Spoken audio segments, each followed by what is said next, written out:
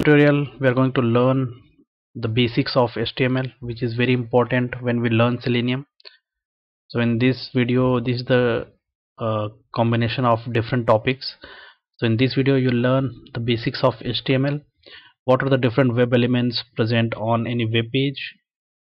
So because we need to know like what is text box, what is radio button, check boxes. So these are the different web elements. So we learn in this video what are the different web elements we have, and we need to know like what is document object model, DOM. We need to understand the DOM structure as well when we learn Selenium. So it's very important. And there are different locators in Selenium. Let's say we want to locate any web element using Selenium locators. So there are different locators like ID, name, class, etc. So how to locate web element using different locators? So we'll learn in this particular video CSS as well, and then Xpath is very important, and Xpath Axes. So these are the different topics I have combined in this particular tutorial. So you learn all these stuff in this particular video. So yeah, so let's get started, guys. Yeah. Hello everyone, welcome back to my YouTube channel. So guys, this is the topic for today. So basics of HTML for Selenium WebDriver. So the question here is, why do we need to learn or need to know about HTML, right? So let me take you to the script which I have written in previous session. So this is the script which I have written in last session, and we have executed this script on different browsers. Okay, and as we all know that Selenium automates web applications. Okay, so take an example of this web application, Orange HRM. We have written a basic script, basic flow. Okay, and in a web page like this Orange HRM login page, whatever you see, all whatever contents you see on a web page, all are web elements. Okay, which are designed using HTML. Okay, so these are all web elements. Whatever you can see, like this is image, and we have text box here. This is login button. This is link. Okay, and in HTML, the developer uses tags. Okay, to describe the structure of web page. Okay, tags, different tags have been used. Okay, to construct this username, password fields. Okay, box fields, or you can say button, or this link. They have used different tags. Okay, so to work with Selenium WebDriver, we need to interact with all these elements. Okay, because you can see in this script we have interacted with this username field, text box, right? This username. So we used one locator called name. Another locator we have used ID here for button. Okay, so we are not talking about locators right now.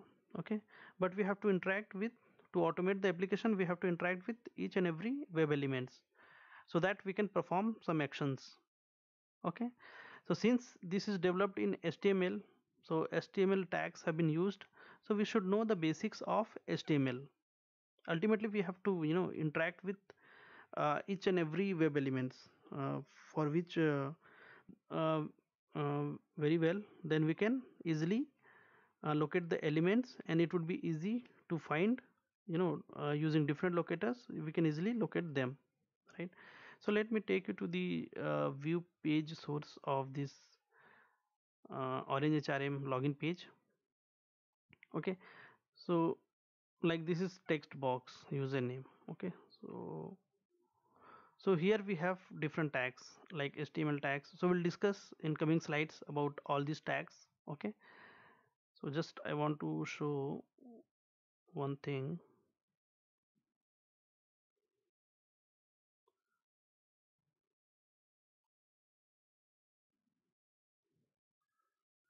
here we have input tag for text username. Okay, so here we have different properties like name, id.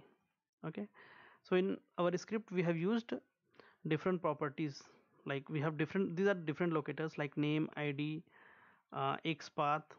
Okay, so we should know the basics, like what are the different tags have been used to construct that particular element.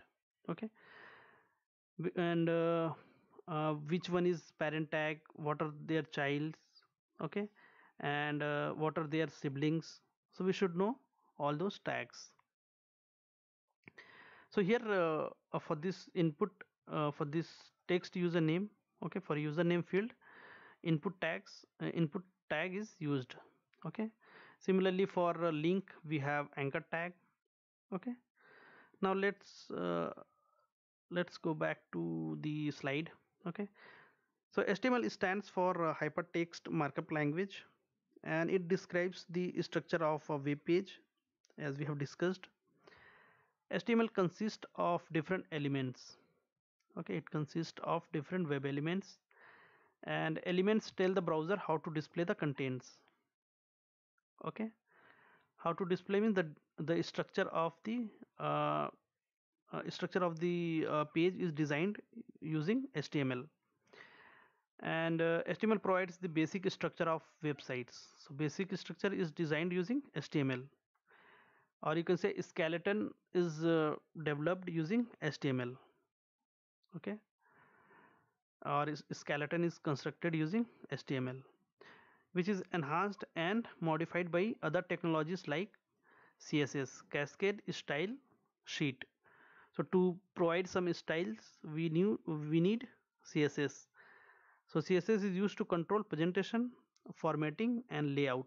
To change the layout, to change the format, okay, and present in a better way, we need CSS.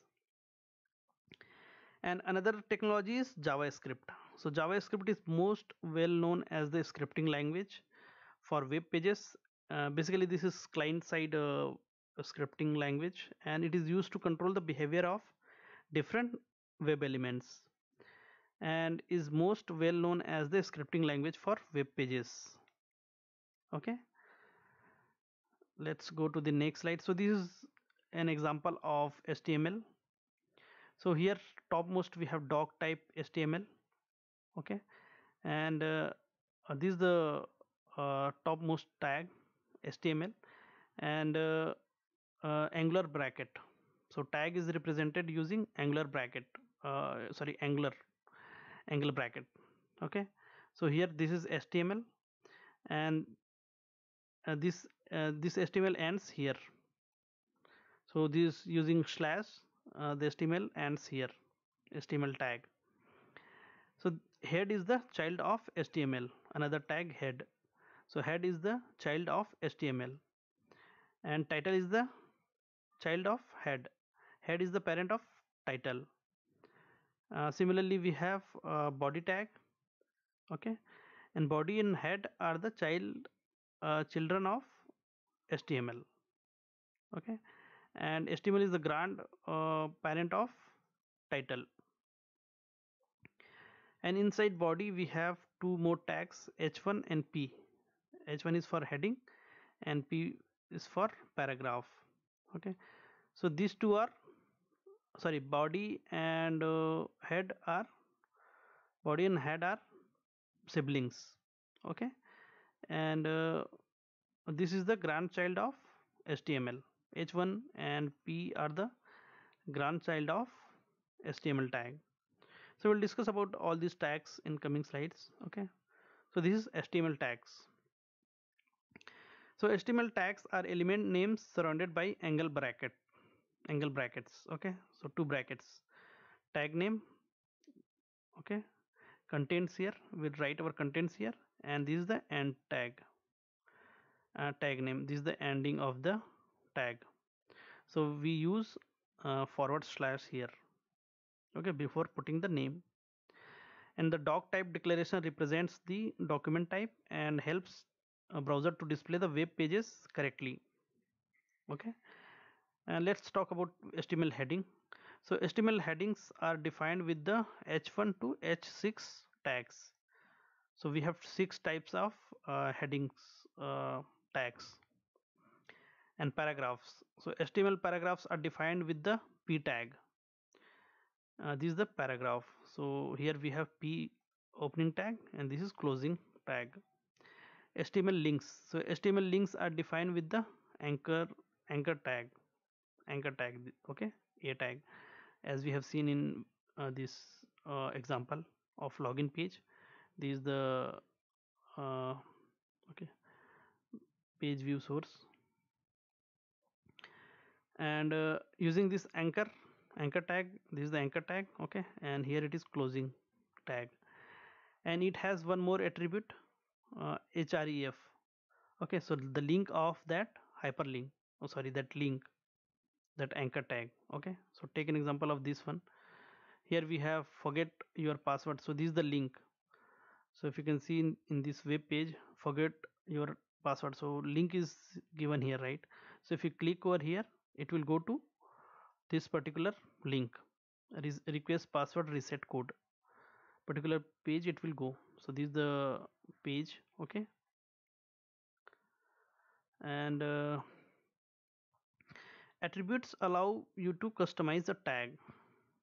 Okay, and are defined within the opening tag. So always attribute comes within the opening tag, and attributes are used to provide additional information about HTML element. So basically attributes gives some more information about HTML element. Okay, HTML images. So HTML images are defined with the image tag. So if you can see here, so here we have image tag. Okay, and this is the src is an attribute for this image tag. Okay,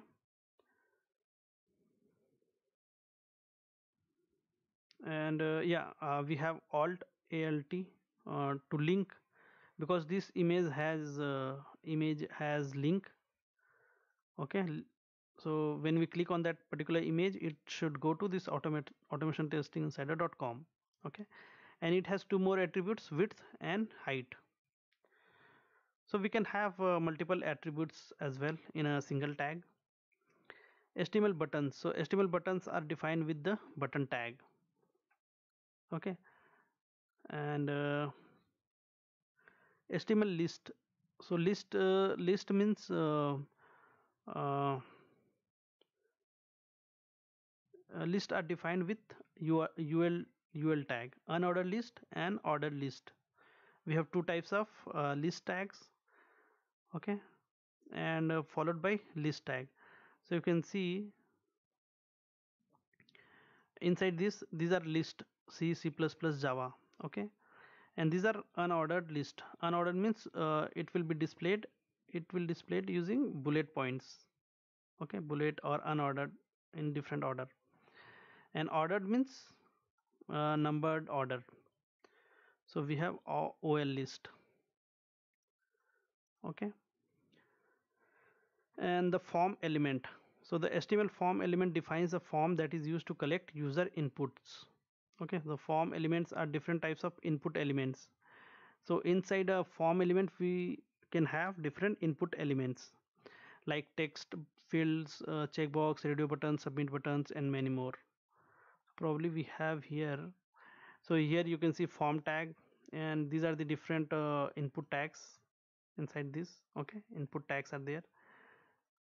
This is for submit button, this is for password, text, username. So this is inside form tag. Okay,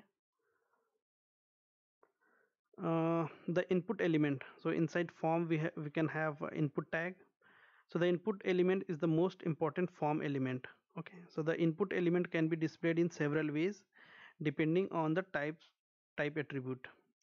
So here input type is text, input type is radio, input type is submit. So these are the different types of, these are the attributes types, right?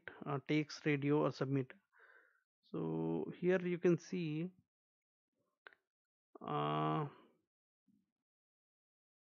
Like, see, this is text type. This input tag is text. Here, this is for text area, right? So that is what type is text. And you can see for button, I guess ID is button login.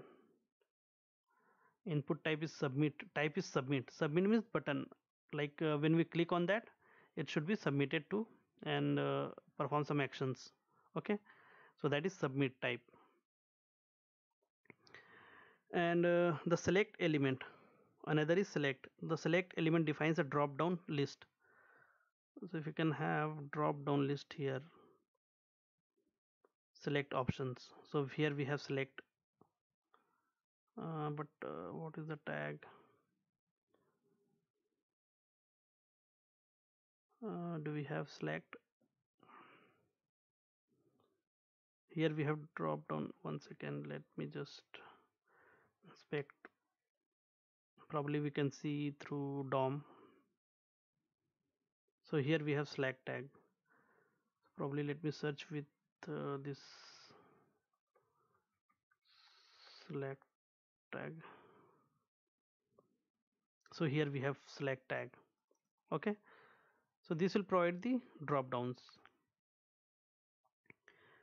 And yeah, here like this is drop down. So we have name cars. So drop down name is cars, and we have different car values like Volvo, Saab, Fiat, and Audi. Okay, so these are the different car names. So next tag is div tag. So the div tag defines a division or a section in an HTML document. So we can see so many div tags, right? So these are defined. Basically, the div uh, tag is to define the section, particular section or division. So the div element is often used as a container for other HTML elements to style them with CSS or to perform certain tasks with JavaScript. So let me show you. So at the top we have JavaScript, right? So this will be inside. So this is not inside a div tag. So here you can see the div tag. These are some actions, or you can say some properties, background color, height. Okay, so you can see so many divs to define this particular. This is for input type text. Okay, for login success message, ID is this one.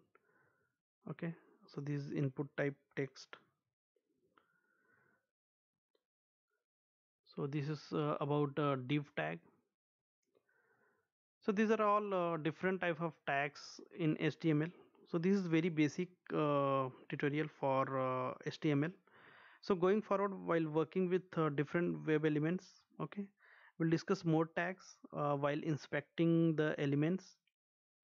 Okay, so going forward, we'll talk about in the next video we'll talk about different web elements on a web page and their properties, like what are the different actions we can perform. Okay, and later on we'll talk about HTML DOM in next session after that. And later on we'll discuss different locators like ID name. We have discussed some locators, so we'll talk about them in detail in coming days. Okay, so thank you guys for watching. Have a nice day. Bye bye. Hello everyone, welcome back to Automation Testing Insider.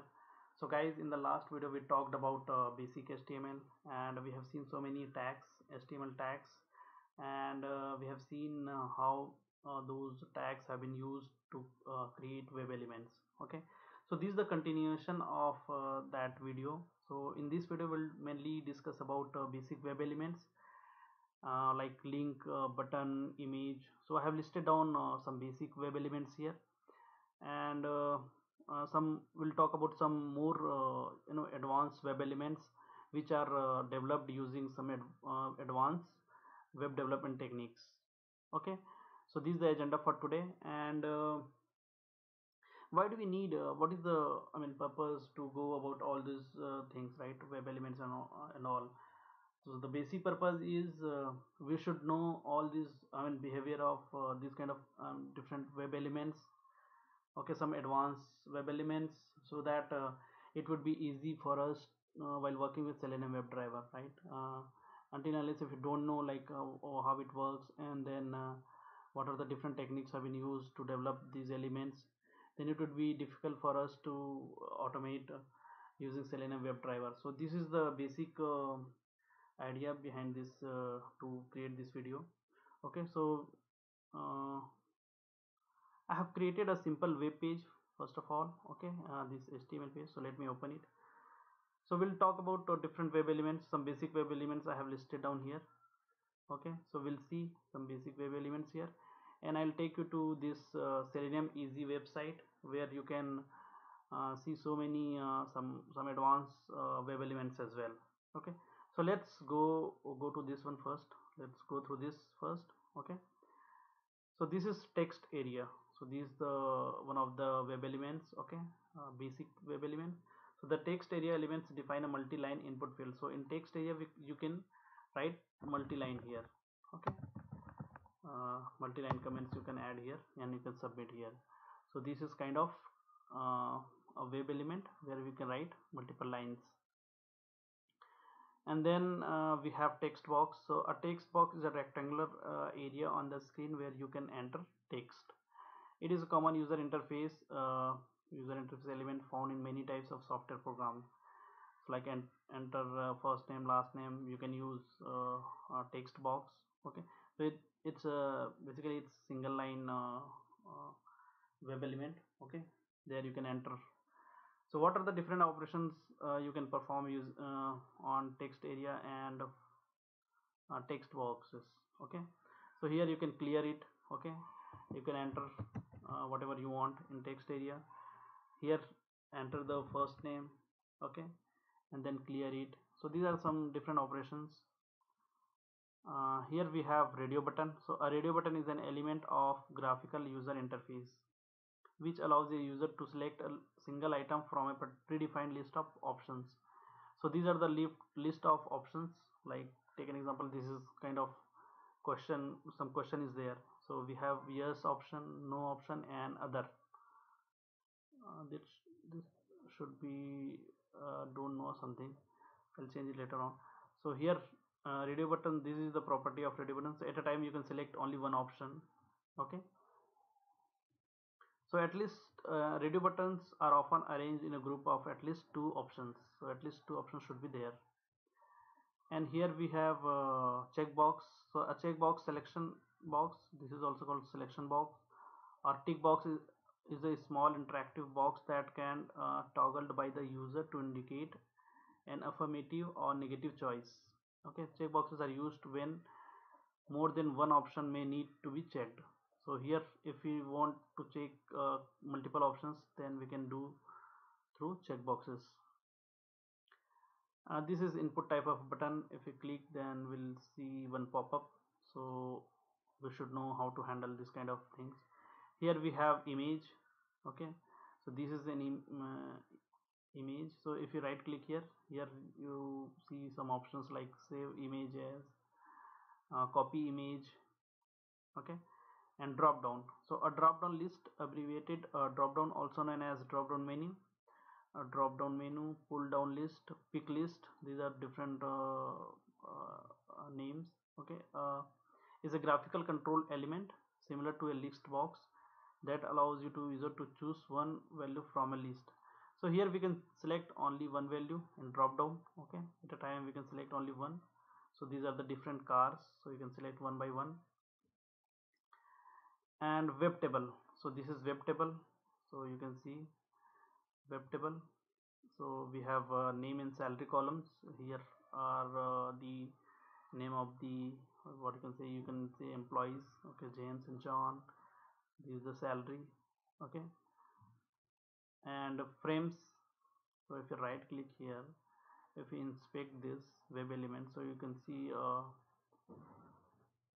like a row, t body, table body. Okay, table, see table tags, tag is used to construct this web element. Okay, and this is tr is for row. Okay, table data for cell value TD. You can see TD, like these two are TD, and this, see, this is the first row and this is the second row. So this is row, TR means row, this is row 1, okay, and this is row 2. And we have frames as well, okay. So let me just inspect this frames. So here I have used, this is iframe tag is there too. So we have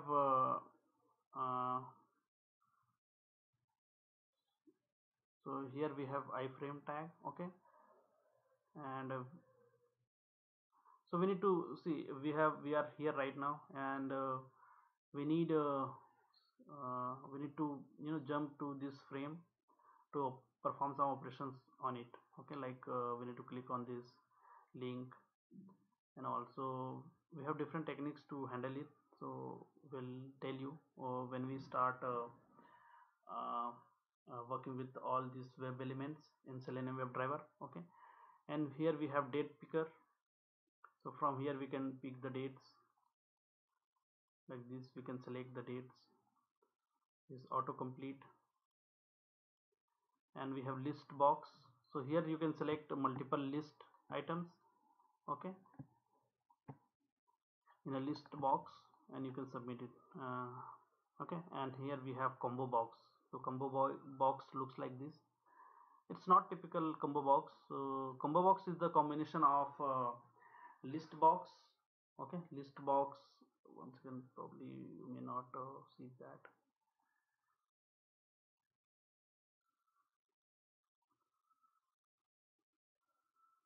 So here we have a combo box. So combo box is the combination of list box, text box, and drop down, okay, where we can enter some value and select the multiple options. So this Selenium easy website, here we have different type of web elements, so you can practice different web elements, okay. So in the input forms we have a single form demo. So you can see, let me just if you enter here welcome some message over here and click on show message, so here you can see the entered text, okay. So this is very good website, guys. You can practice Selenium WebDriver here, and probably I'll show some demo while working with Selenium WebDriver. We'll pick some web elements from here and then we'll automate it, okay. We'll use different websites, not only this, but this is one of the websites, okay. So two input fields, here we have two input fields. Suppose like this, if we enter 12, 23 and get total, so we got 35. So we can validate this functionality as well. Other things, checkboxes, already we have seen radio buttons, so you can see checkboxes again. This is a single checkbox, so you'll get the message. Here we have different options, check all and uncheck all, okay. And we have select drop down list, input form, and this is important, Ajax from submit. Let's talk about jQuery first. Single select, search and select. So what is jQuery first of all, okay. So what we can say is jQuery is an open source JavaScript library, okay, and basically that simplifies navigation of web applications. So it's kind of advanced web development technique, which basically simplifies DOM manipulation, okay. And we'll talk about DOM later on, HTML DOM, document object model, so don't worry about that. And we have so let's see how it is developed using jQuery here. So drop down with search box, okay. So here we can search like India. So this is developed using jQuery, okay. And multi select, so here we can select multiple state, sorry, yeah, multiple states, US states, okay. Alaska, Arizona, like that. Drop down with disabled values. So here we get some disabled values. So we need to really work with this kind of web elements, how to work with that. We need to understand. Okay. And here we have drop down with category related options. So scripting language, we have Python, PHP, something like that. We have different categories inside this drop down. Okay. So these are developed, these are the web elements developed using jQuery. And we have Ajax. So the full form of Ajax is asynchronous JavaScript and XML. Okay, this is also a new technique to create web elements. In the web development we have this Ajax as well. So mainly we'll find so many issues while working with Selenium WebDriver with Ajax element. Okay, so this is the Ajax form. So we'll enter name here, test command automation Ajax. So here you can see Ajax is some form submitted successfully. Okay. So one round progress is showing, and then we got this message form submitted successfully. So this is handled using Ajax. And date pickers, we have Bootstrap. This again an advanced date picker technique. Okay, so here some notes are given, like future dates disabled, days of week disabled, Sunday. So these are the this is developed using Bootstrap. This is again advanced technique in the web development. And date range example, so sometimes we have to select like this, so automatically the end date will be displayed. So we may see in this kind of web elements as well. And we have table, different table pagination in the sense in the down you can see first two three, there are three pages. Okay, so if we click on this second page, so this arrow will come previous and next buttons. So this previous, if you click previous, then it will come to first, and that will be gone.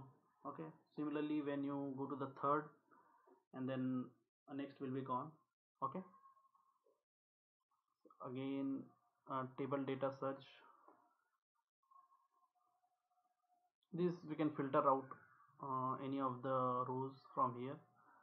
This again click the filter icon to activate column filters input. So we need to click here, and then from here we can filter it out. Okay, and we have some other advanced web elements as well. Data, what is this, table sort and search demo, and progress bar. Let's see, this is developed using jQuery again. So jQuery UI progress bar. So if you click start download, so it will show in percentage. Okay, and once it is done, then it will show, click below button to start download. Okay, file downloaded, the message is there. Okay, and we have a Bootstrap progress bar. So if you click download, so it will see the progress. Okay, so these are the different web elements available here in this seleniumeasy.com. So you can go through it. JavaScript alerts, so if you click, some alert will come. I am an alert box, so like this. Okay, drag and drop a dynamic data loading and charts demo, list box, Bootstrap list box, jQuery list box, and data list filter. So different type of web elements are there. So I'll share this link with you guys in the description. Okay, and if you come down, one second, let me navigate again here in this URL. So if you come down here navigate to this one, www.seleniumeasy.com/test/, and here you will see, if you scroll down, welcome to Selenium Easy demo. We have listed most of the components that are used by developers to build web applications. Okay, so if you start practicing, so here you can see this is for one second, these are basic example to start with Selenium. This is for intermediate. One second, it's not showing. Yeah, it is showing basic here, if you can see. So these are the web elements for basic level: simple form demo, checkbox demo, radio button demo, okay, JavaScript alerts. So these are some basic web elements. This is for intermediate, okay, input form validations. So we'll automate one by one, one level to the other level, okay. Will progress slowly. And the third is advanced. These are the some advanced web elements. The last is completed. So these are the different web elements, guys. So going forward, we are going to automate these web elements using Selenium WebDriver. Okay, so I think we have covered all these, and in the next video we'll talk about a very important topic, that is HTML DOM, document object model, which is very important, because people might ask at the time of interview also. And to understand, to work with Selenium WebDriver, this is very essential and very important. So in the next we will talk about DOM. Okay, thank you for watching. Have a nice day. Bye bye. Hello everyone, welcome back to Automation Testing Insider. So guys, in this video we'll talk about document object model, that is DOM. Okay, so this is the agenda for today. So we'll discuss about what is document object model, and we'll discuss how DOM is different than HTML.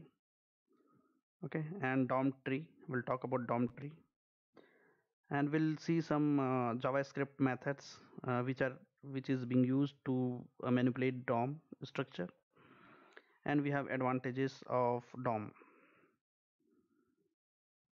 Okay, so before we proceed further, so I have a few questions, okay,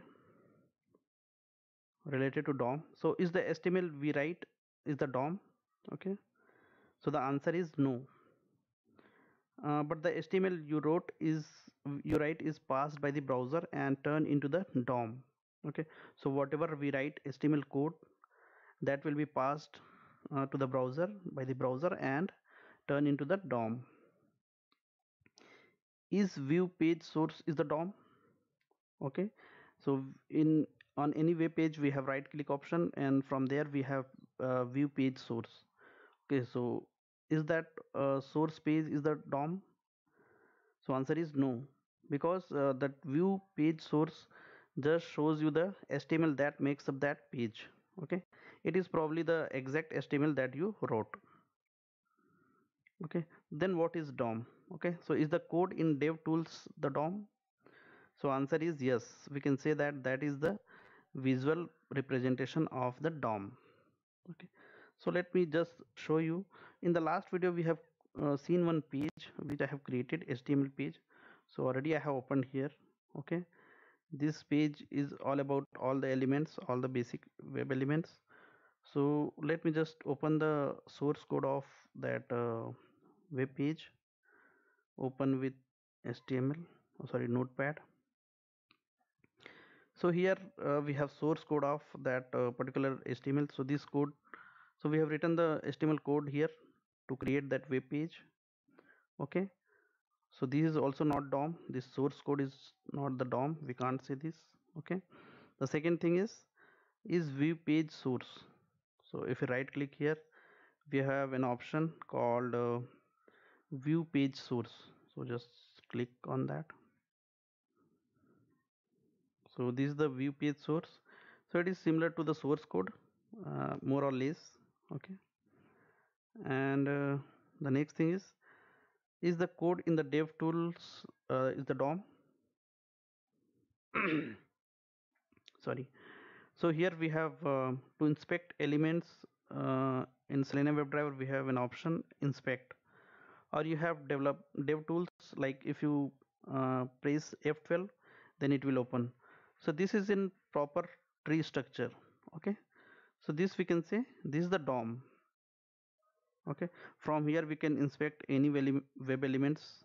Okay, and it will point the cursor over here. Okay, so from here we can perform some operations, we use some locators, and we can perform operations on these particular web elements. And yeah, when is the DOM different than HTML? Okay, then because it looks like HTML only, right? If you see all the tags are like similar. So what, when we can say that this is DOM? Okay, so here I have one example. So if there are mistakes in your HTML, so that will be fixed by the browser for you. Okay, so if you make any mistakes in HTML code, that will be fixed by the browser itself. So let's say you have a table element in your HTML, and leave out the required t body. The t body is required, this is required tag to create web table. Okay, so the browser will just insert the t body for you.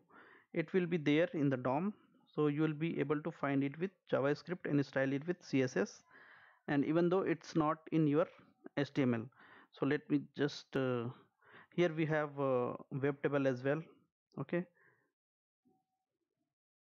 so if you can see web table, we have created one web table here in this page. So let me just inspect this.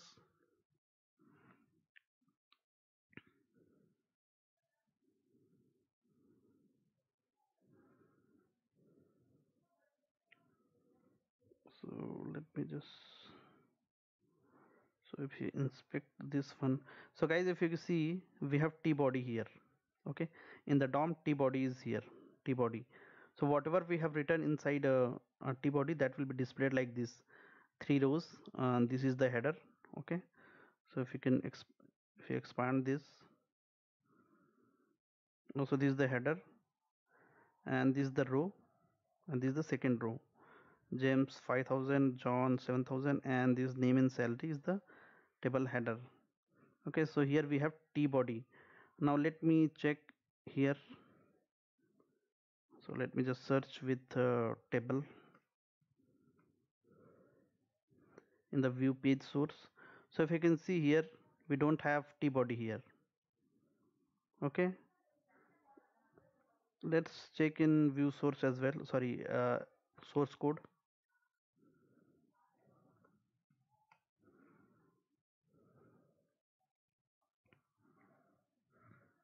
So here also we don't have t body.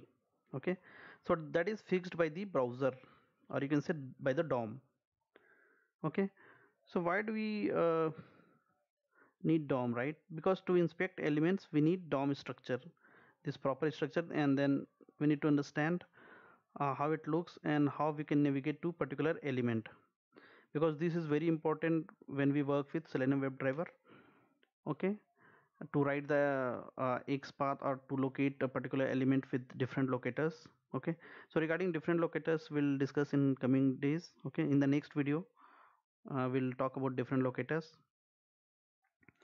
And usually in Selenium, when we work with Selenium, we used to get one basic, what you can say, one exception, that is called stale exception, reference exception, something, stale element reference exception. Okay, so in that it says that the element is not attached with the DOM. Okay, so we need to understand this tree of the DOM.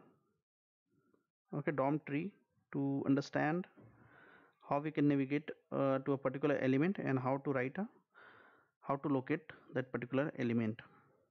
Okay, so these are some definitions of DOM, document object model. So when a web page is loaded, browser creates a tree of objects on web page is called document object model. Okay, so as we have seen here, so these are the different objects, tree of objects. So that is called DOM. So the DOM, document object model, is an interface, and that represents how your HTML and XML documents are read by the browser. Okay, so here we'll discuss about HTML only. Okay, so that will decide so basically DOM is an interface, APIs. So it contains different APIs. Okay, so that will be, uh, I mean, it that represents how your HTML will be read by the browser. So it allows a language, JavaScript, to manipulate, structure and style your website. So we can manipulate DOM using JavaScript language. After the browser reads your HTML document, it creates a representational tree called the document object model and defines how the tree can be accessed. Okay, how the tree can be accessed means this is how the tree is properly structured here. And suppose we want to move to any particular element, then we can use this DOM and we can um, once again we can locate that particular element. Take an example of these James. Okay, so here we have to navigate like this, and properly we can locate this particular element. The document object model is programming API for HTML and XML documents. It defines the logical structure of documents and the way document is accessed and manipulated. Okay, with the document object model, programmers can create and build documents, navigate their structure, and add, modify, or delete elements and contents. Anything found in the HTML or XML document can be accessed, changed, deleted, or added using the document object model. So what we can say is programmer used to have this DOM. So each browser has its own DOM. Okay, so accordingly, browser programmer used to have all these APIs, and they can manipulate, add or delete or modify particular elements and contents. Okay, so this is a typical DOM tree. Once again, it is taking time. Yeah, this is DOM tree. So here we have at top we have doc type. In HTML document also we have seen in HTML code doc type that defines the document, the version of HTML. Okay, and then later we have HTML head tag. So these are all nodes of this particular tree. Okay, so in the next slide we have definition of all, like element node. So an element as it exists in the DOM. So any these are all nodes: HTML head, okay, meta, title, root node. The top node is the tree, which is the key, which in this case of HTML is always the HTML node. Okay, so HTML node is the top, or you can say root node. Child node, a node directly inside another node. For example, image is child of section in the above example. So here we have image, where we have image. So image is the child of section tag or section node. Descendant node, so a node anywhere inside another node. So anywhere, like this image is the descendant node. Okay, because this is uh, one second, image is child of section in the above example, and it is also descendant because image is not a child of body. Image is not child of body directly, so we can say this is descendant node. Parent node, a node which has another node inside it. For example, body is the parent of a parent node of section in the above example. Body is the parent of body is the parent node of section in the above example. So body is the parent of section and section is the child of body.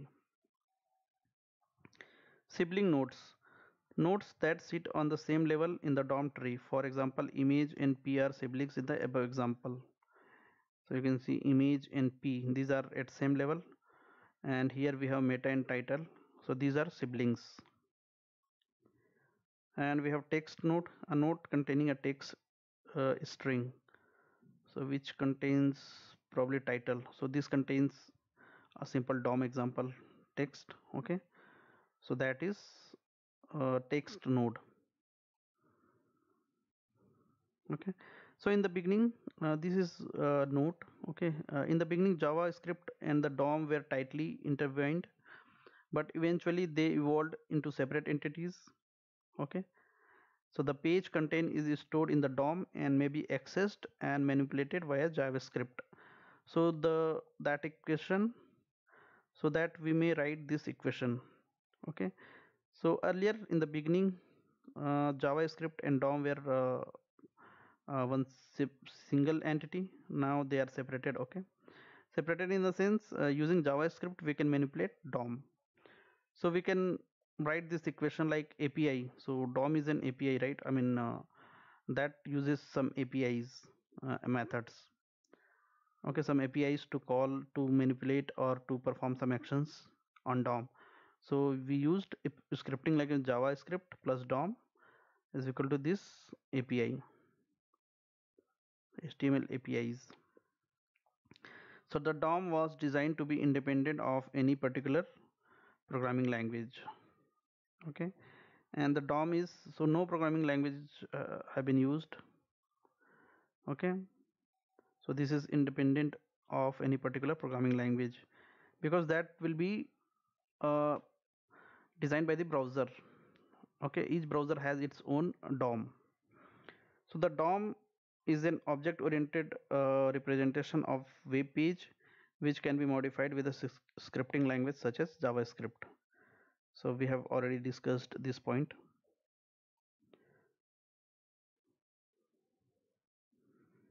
So this is another example of table.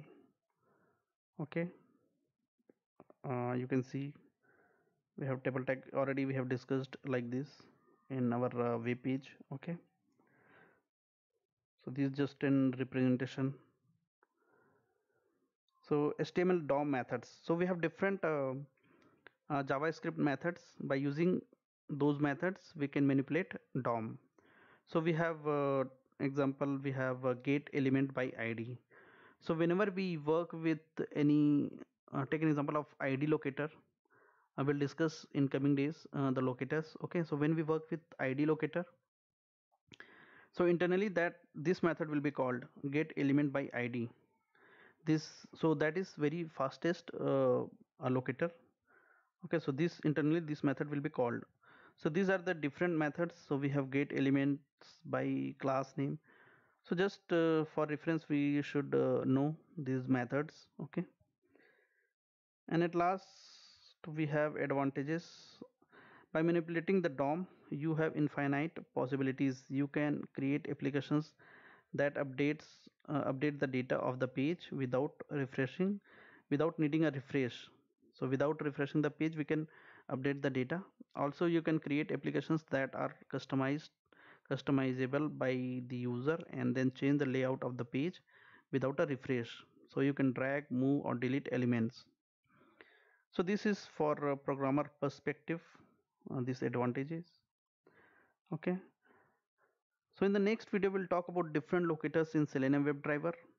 So guys, this DOM is very important, so please go through it, the notes also. So I'll create a blog in my website also. Okay, I'll write a note. Okay, and this is also very important as far as interview is concerned. Okay, so thank you for watching. uh, Thank you, bye bye. Hello everyone, welcome back to Automation Testing Insider. So friends, in this video I'm going to talk about Selenium locators and their priorities. Okay, so this is very important topic, and this core of Selenium. So until unless if you don't know what are different locators and how to locate the web elements on a web page, then it would be very difficult, to automate any web pages. Okay, so this is very important topic. So this is the agenda for today. So we'll talk about what are locators, what are different types of locators in Selenium, locators priorities, and we'll see different locators with syntax and example. And at last we'll talk about how we can categorize locators.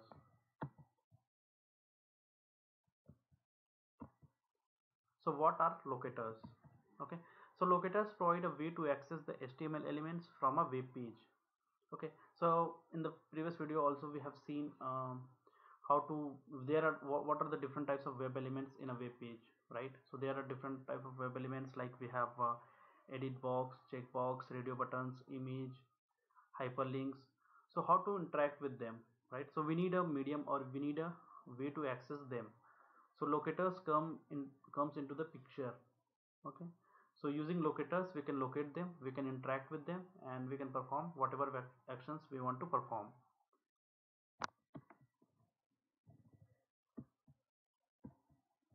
And locator types. So Selenium doesn't have any inbuilt capability or mechanism to locate any UI elements on the web pages. So in order to find UI elements on the web page, Selenium has to take the help of locators. So we have 8 types of locators in Selenium. So we have ID locator, name locator, class name, we have link text, partial link text, tag name, CSS selector, and Xpath.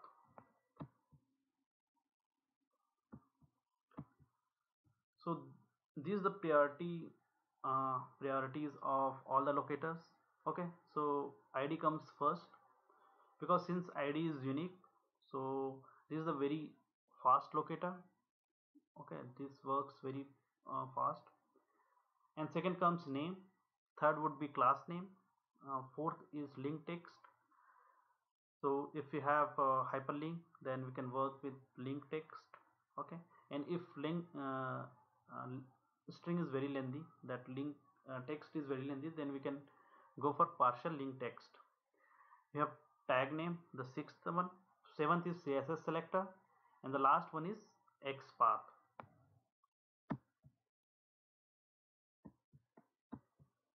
So let's discuss about ID locator first. Okay, so ID locator is faster among all locators. So if any web element has ID as an attribute, we must use ID locator, because since this is unique, so I think we should go for ID locator. So no need to check any other locators in that case. So ID should always be unique in web page. So ideally it should be unique, but sometimes might be because of developers fault, ID is not unique. Okay, that's different case. So ID locator is faster because as it roots, it calls document dot get element by ID. This is JavaScript method, which is very much optimized by many browsers. Even ID helps in finding web elements uniquely, as we have discussed. Okay, so this is the syntax: by dot id username. So let me just show you. So this is my web page. From, let's open any demo website. So let's go with WordPress today. So if we inspect this edit box, okay, this username field,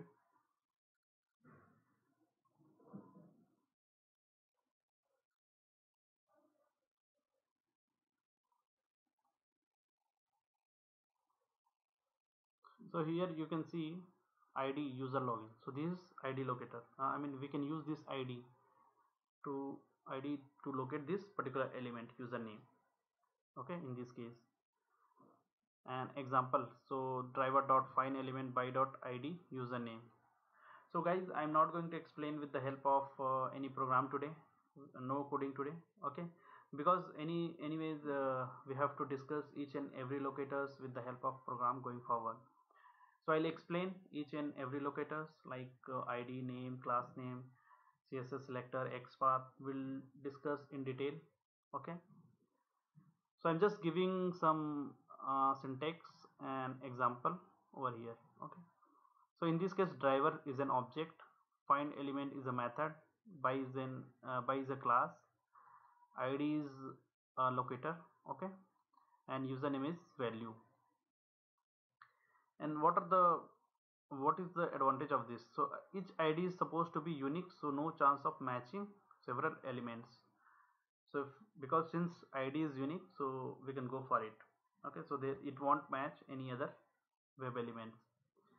And what is the disadvantage? Works well only on elements with fixed IDs and not generated ones. Okay, so if ID is fixed, then we can easily work with ID locator, unless if it is not the dynamic one.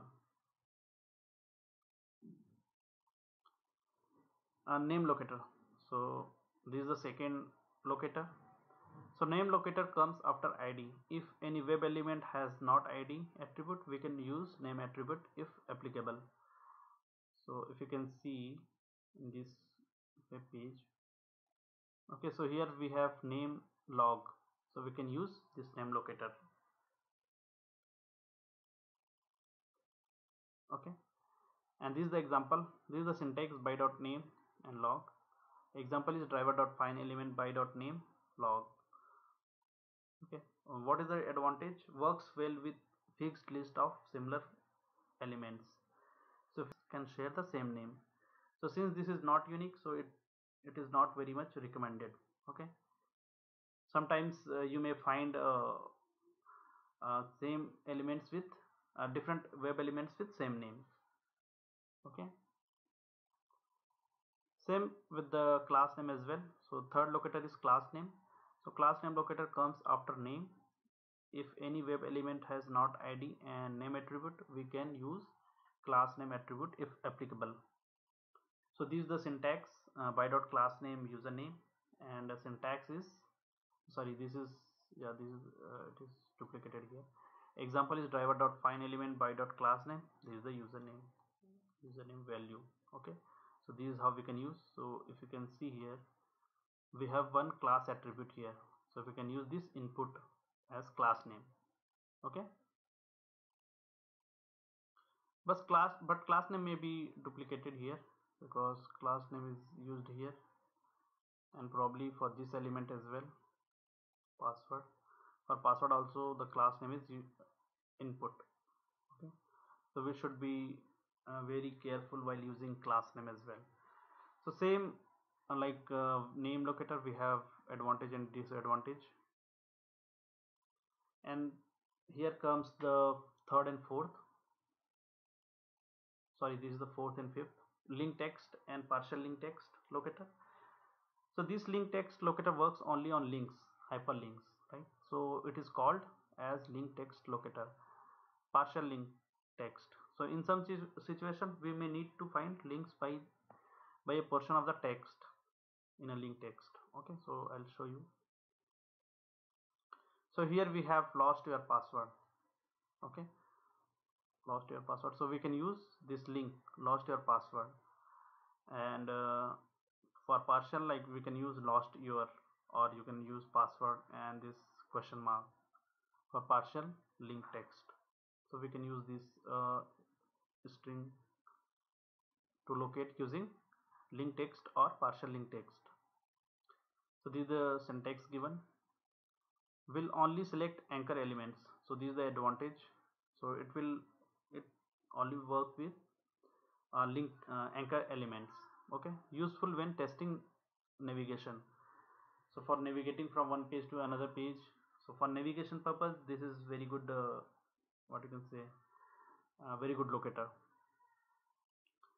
This is the disadvantage. You have to know the text of the link before, so we have to check the link text of that particular hyperlink before working with this. Okay, so if you have a link is string is very lengthy, then you can use, we can go for partial link text as well. And here comes tag name locator.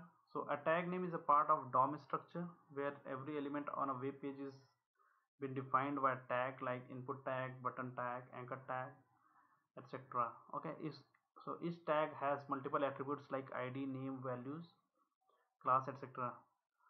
So we have different tags in a web page, right? So we have discussed in previous session. So we can, here we can use like a tag or input tag. Okay, for username here we have input tag. So let me just show you. So if it's search with input, so here we have found 6 elements, one of 6, right? So we should be very careful, and we need to customize this while working with tag. Okay, so also we can work with you can also use the tag name locator in combination with attribute value using Xpath or CSS selector. So we can use this tag name while working with CSS selector or Xpath as well, in the combination of with using Xpath or CSS selectors. So this is the advantage. The disadvantage is, in a simple basic scenario where an element is located just via tag, it may lead to a lot of values being identified and may cause issues. So suppose I want to identify these using tag, but the tag name is input, but here we found 6 elements. So this would be very this will create the problem while automating this. Okay,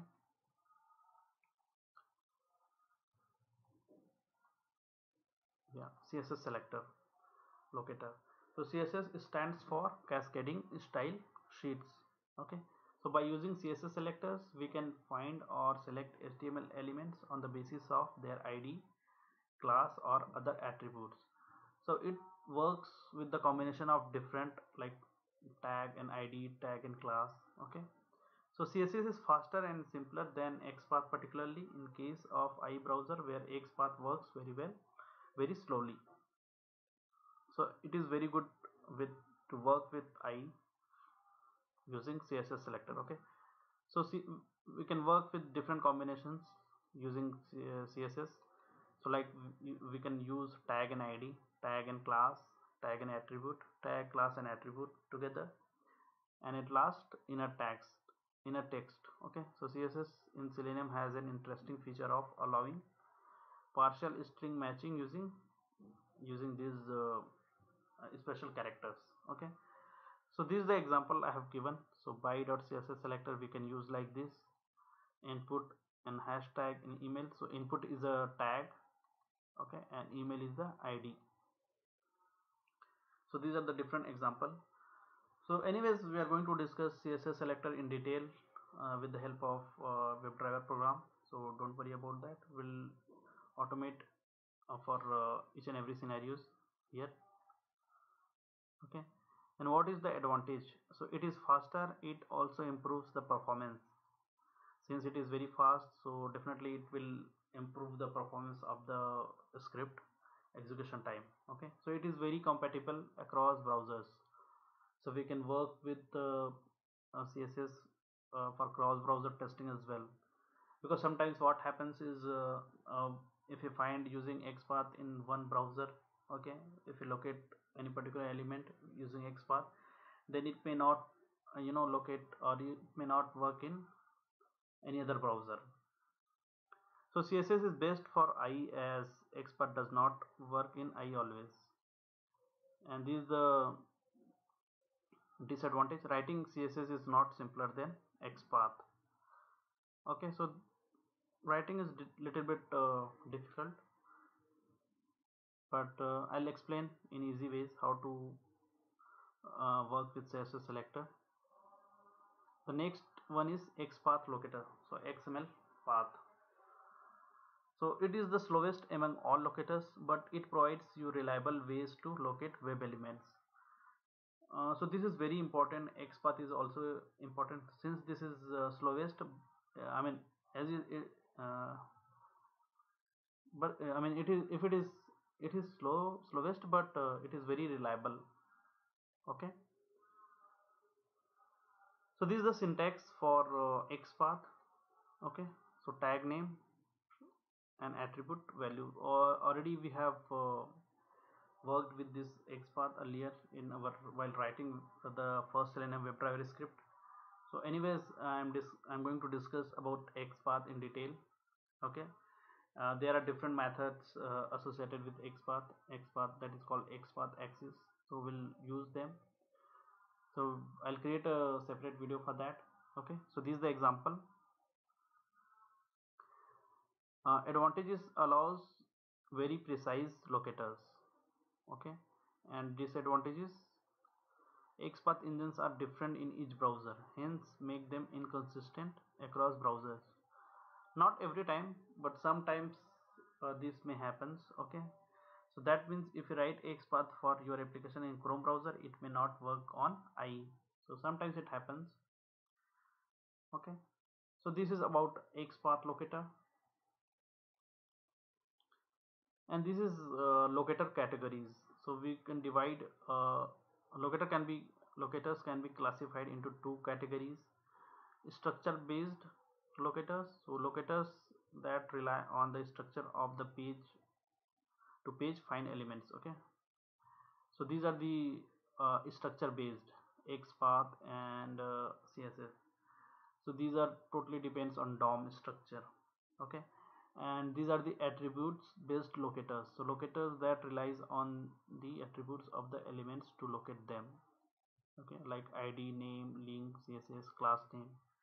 So these are the attribute based. Okay, so these are the two ways we can categorize locators, and in the next video we'll talk about ID, name and class name in detail. Okay, with the help of Selenium WebDriver program. So thank you guys for watching this video. Bye bye. Hello everyone, welcome back to automationtestinginsider.com. So guys, in the last video we talked about different locators in Selenium. Okay, we talked about different locators and their priorities. Okay, so in this video mainly we'll discuss about how to work with these locators. Okay, using a script, how to locate the elements. So mainly we'll discuss about ID, name, class name, link text, partial link text and tag name today. Okay, and regarding CSS selector and XPath, we are going to discuss in separate videos. Okay, in upcoming videos, because those will take time. We have different strategies to construct XPath and CSS selector, so we'll discuss about them in detail in coming videos. Okay, so let's first concentrate on these locators today. So I'll take you to Eclipse.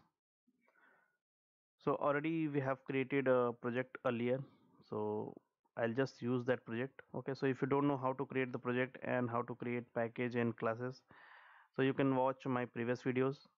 So here simply I'll create one class.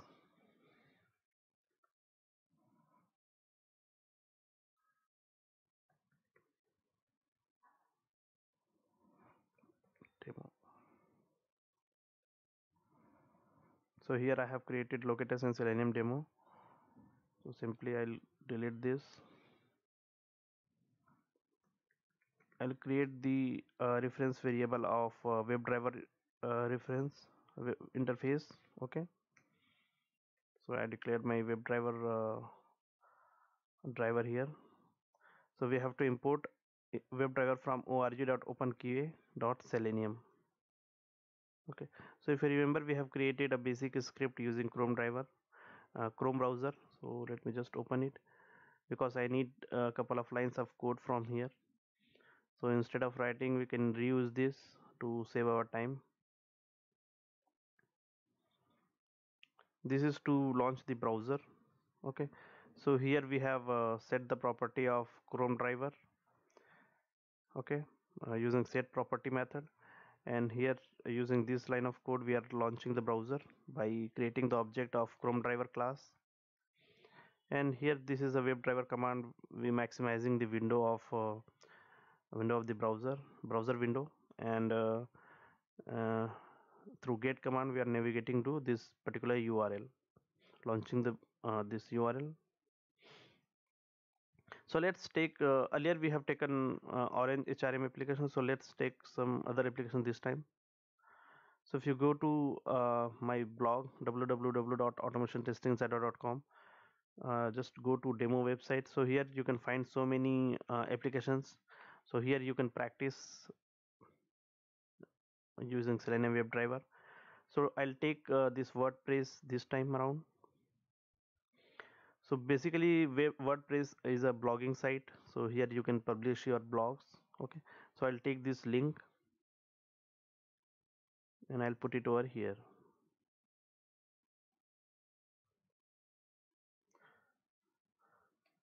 So the first locator is ID locator.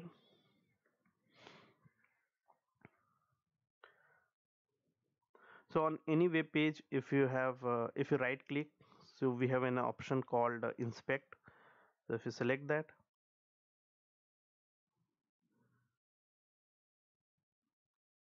so this screen will come. Okay, this is the DOM, so you can adjust according to your interest. Okay, so let me just increase the font. Yeah, I think this is fine now. Okay, so another option you have is F12 on your keyboard. If you press that, again you will get the same option. Okay, so here we have an inspector, this arrow key. Okay, arrow button. So select an element in the page to inspect it. So if you click over here, and you can put cursor anywhere in the web page. So take an example of this username field. So if you select that, so this particular line will be highlighted in this DOM. Okay, like this. So here we have ID. Okay, user underscore login. So you can take this uh, ID to locate this particular element using ID locator. Okay, so in ideal scenario, ID is unique only. Okay, so no need to find this whether it's duplicated or anything, because ID is unique in most of the cases. Okay, but even if you want to search with this user underscore login, so you have an option control F, press control F here.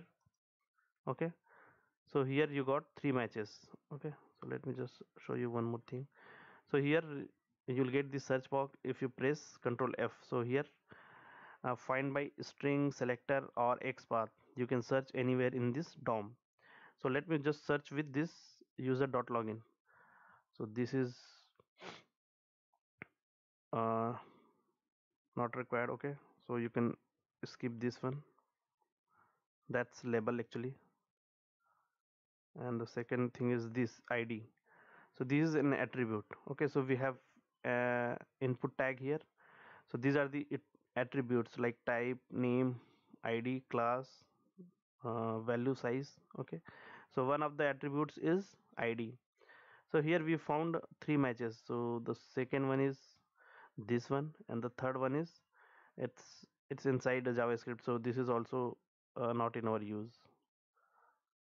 So basically we found only one element using this ID locator.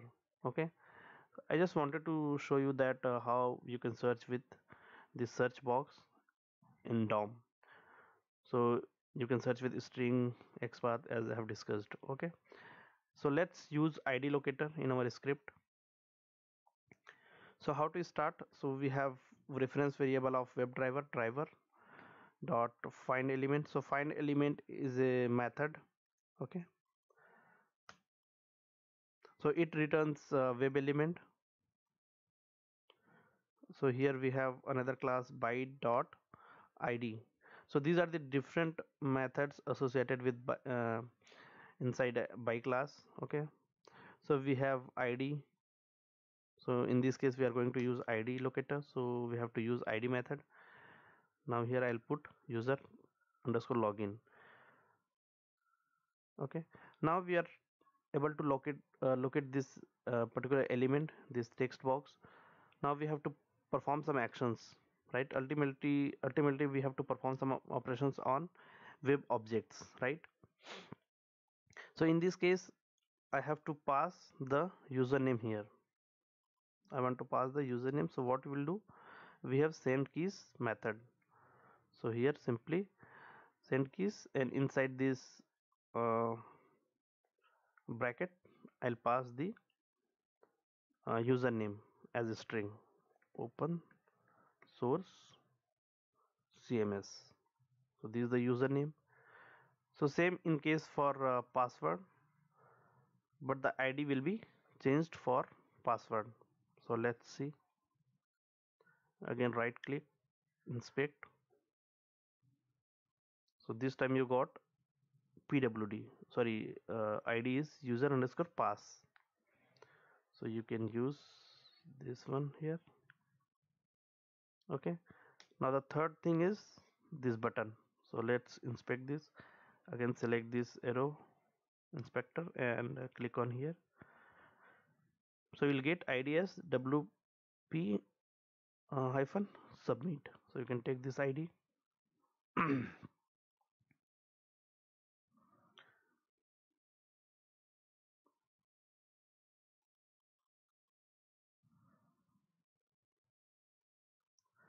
So in case of password also the same, open source CMS, and here we have to delete this. So we have we locate the button as well. Okay, now we are here, we have to perform some operations. So we want to perform click operation. Okay, so when you click on login, then you will be able to log in into application. So that's why I have we have a command called click. Now let me just run this, whether it will work or not.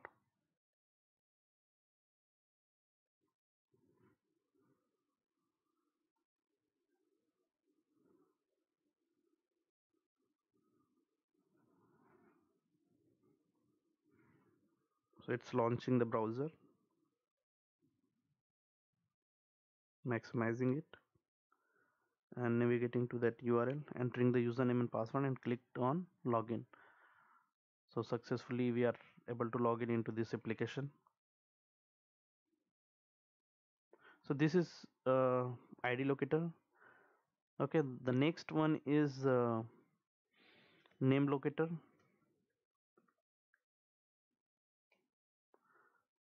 So let's comment on these lines.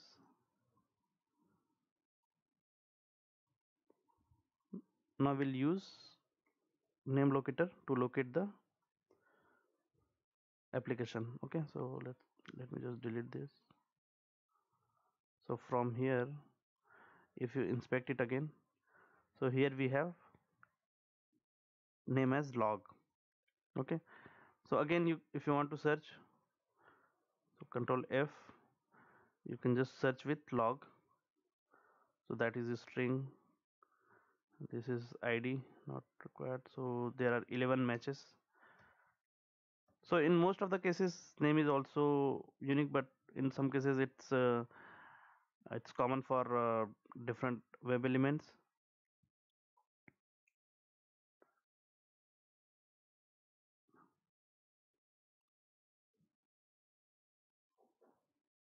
So basically log is also a unique name locator.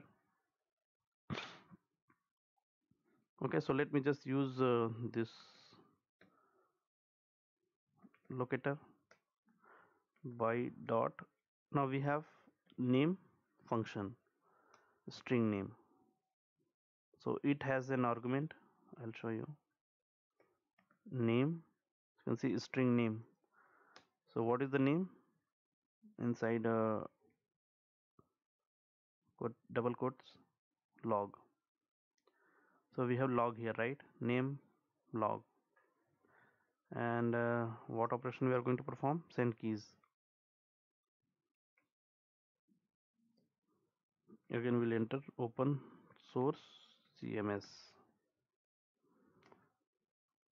Same is for password.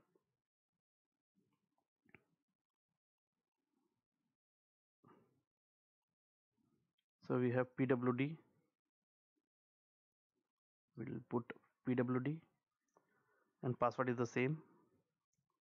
Okay, and third one is driver dot find element by dot. We have name, and for button, what is the name locator? WP hyphen submit, and we'll click on that button. So let's run it again. Let's use another command, driver dot close. So we'll close the browser at the end. So let's run it.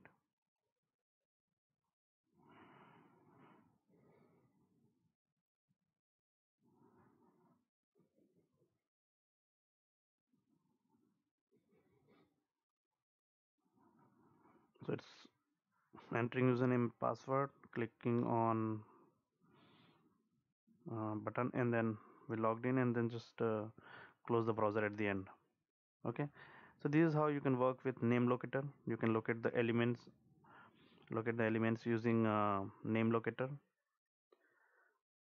Now let's talk about class here, class name. Okay, so we have an attribute called class here. Okay, so let me just locate again. So we have an attribute called class, and the value is input. Okay,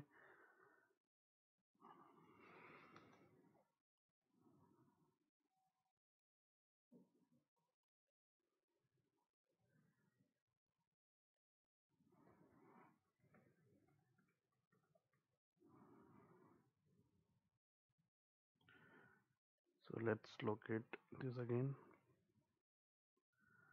and here you can see class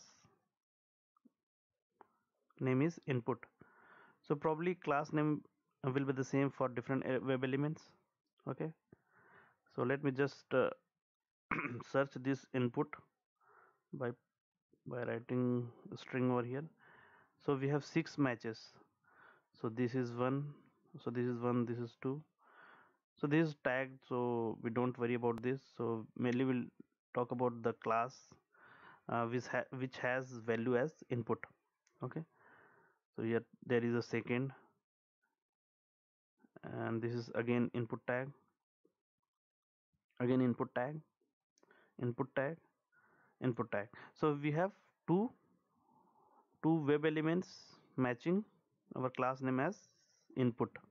Okay, so how to find that? So let's write, so driver dot find element by dot, we have class name function, and here we'll use input.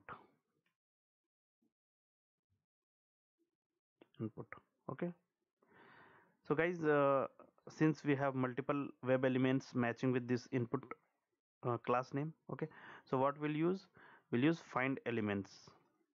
Okay, so we have another method called, let me just show you, driver dot find elements. So this will return the list of web elements. Okay, in case of find element, it returns only a single web element, but in case of find elements, it will return list of web elements. So here simply I'll write by dot class name, I'll put input here, and let me just store this in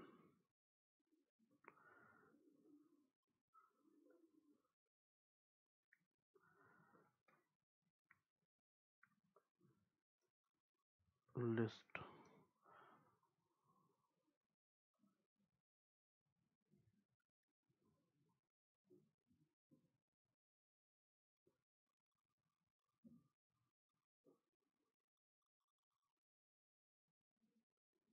Web element, and we have to import this list as well from java.util class. Okay, so we have just stored uh, these web elements finding with class name. Okay, so whatever web elements will get will store in a list of web elements. Okay, so this is the reference variable list I have taken here. Okay, so let's perform some operations, or suppose you want to find out the size of like how many web elements present. So how we can find, so system.out.println, and here you'll directly write list dot size. We have a method called size, so this will give you the number of web elements matching with the using class name. So let me just run it.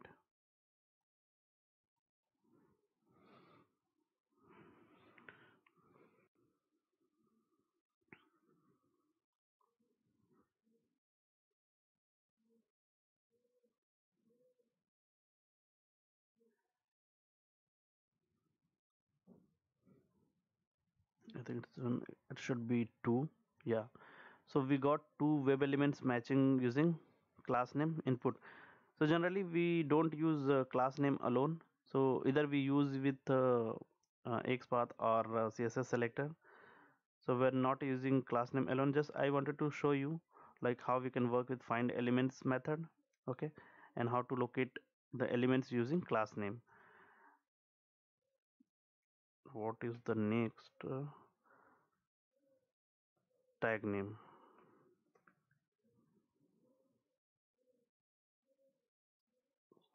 Let me just copy this and I'll block this.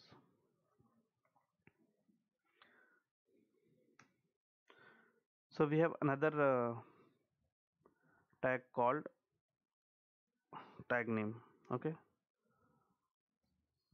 So I'll just show you here. I'll show you using tag name, okay.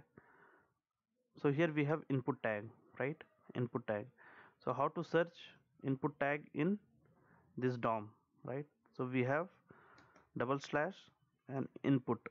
If you type input, it will search all over the DOM, like how many matches will be there. So if you can see using input tag we have 6 web elements. So let me just see.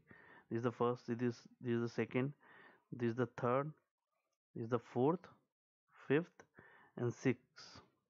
So we have 6 web elements matching using this input tag, okay. Now let's use this tag name here, y dot tag name. So we have another method called tag name. So here I'll use input.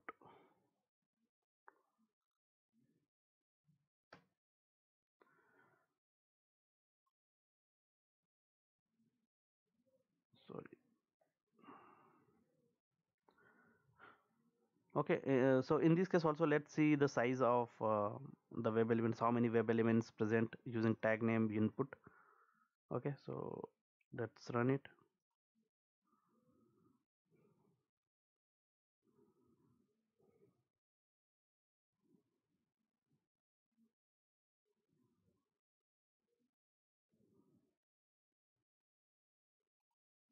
So you can see 6 web elements, right? We found 6 web elements here. So using tag name input tag you found 6 web elements. So generally using tag name also you don't use it alone. So you use with other attributes or using Xpath or CSS selector. So we'll discuss in detail about Xpath and CSS selector. So just I wanted to show you about tag name also. So we have a method called tag name. So using any tag you can find out on a web page like what are the different, I mean how many tags are present, okay.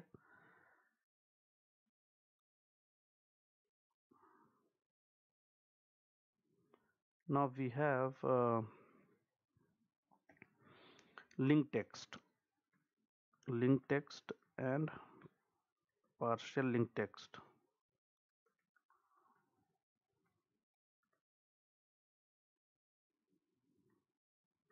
Another locator called link text and partial link text, okay. So where, so on this login page where we have link, okay, so we here we have lost our password. This is back to open source. I'm sorry. So here this is also a link, okay. So let's look at this lost your password. So right click inspect.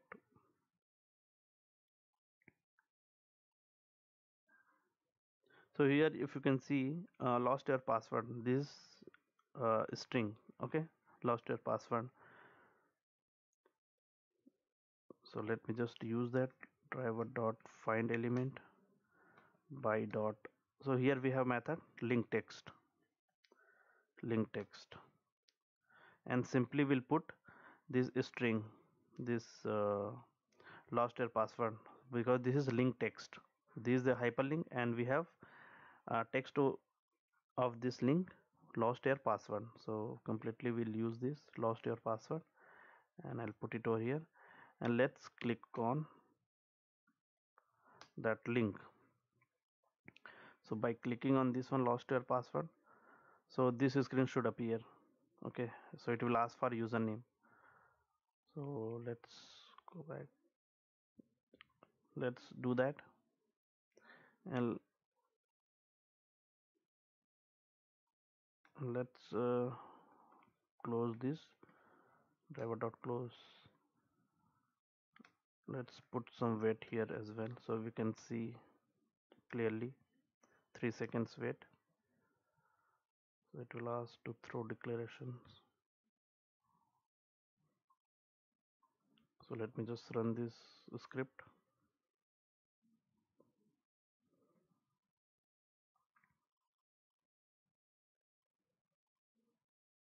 Launching the browser.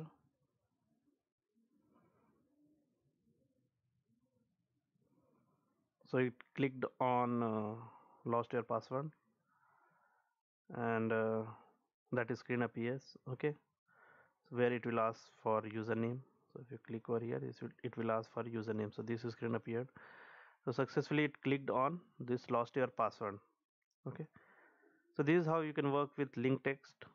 You can locate the element using linked text. Okay, now we have partial linked text. Okay, so instead of linked text, I'll use py dot partial linked text.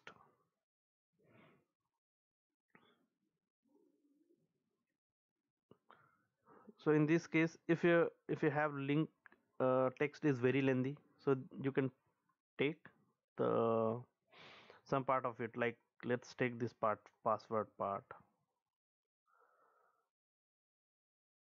password and question mark. Okay, dot click.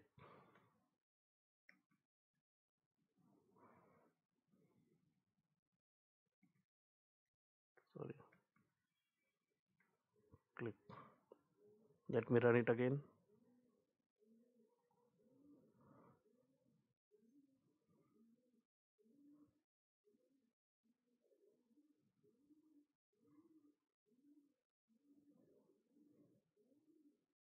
Again it clicked on that lost your password, and browser is closed.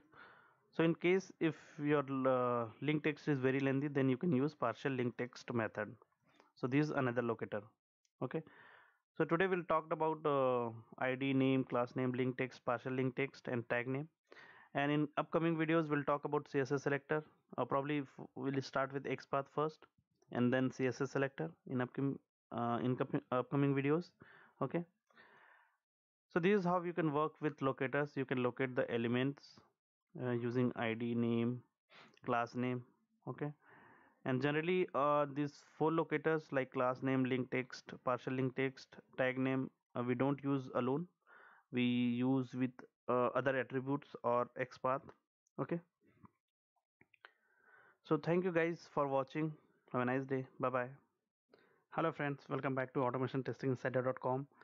So please subscribe my channel and click on bell icon, so we'll get the notification for upcoming videos. So this is the topic for today. So we'll talk about what is how to locate web elements using CSS selector. Okay, so in the last video we talked about different locators, like how to locate web element using id, name, class name, link text, partial link text, tag name. So these are the different locators, and these two locators are remaining, CSS selector and XPath. So we'll talk about CSS selector today, and in the next video we'll talk about XPath. Okay, so this is the agenda for today. So we'll talk about what is CSS, what is CSS selector, and why CSS selector are used to locate web elements, and we'll see the difference between XPath and CSS selector, and at last we'll see a demo, like what are the different ways to write CSS selector in Selenium WebDriver. Okay, so what is CSS? So CSS stands for cascading style sheets. Okay, so basically CSS provides some look and feel, or you can say some styling or some formatting to the web page to change the look and feel of the web page. Okay, so CSS describes how HTML elements are to be displayed on screen. So let me just give an example. So here I have created two HTML files. Okay, so let me just open it in any browser, so in Chrome browser. So first let's see without CSS. So this is one sentence without CSS. So this page is without CSS, right? So this is page without CSS paragraph. So let me just show you view page source. So here you can see basic HTML without CSS. Now let me open the other one with CSS. So here you can see the color has been changed, and the format is also, or you can say the font size is also changed. So if you can go to view page source, so here we have used style CSS, right? And we have color blue and font size 46. So this is how we can provide CSS in HTML, okay, to change the look and feel for formatting or to change some styles. So this is how it looks. This is the difference between CSS page and with and without, right? This is without CSS and this is with CSS.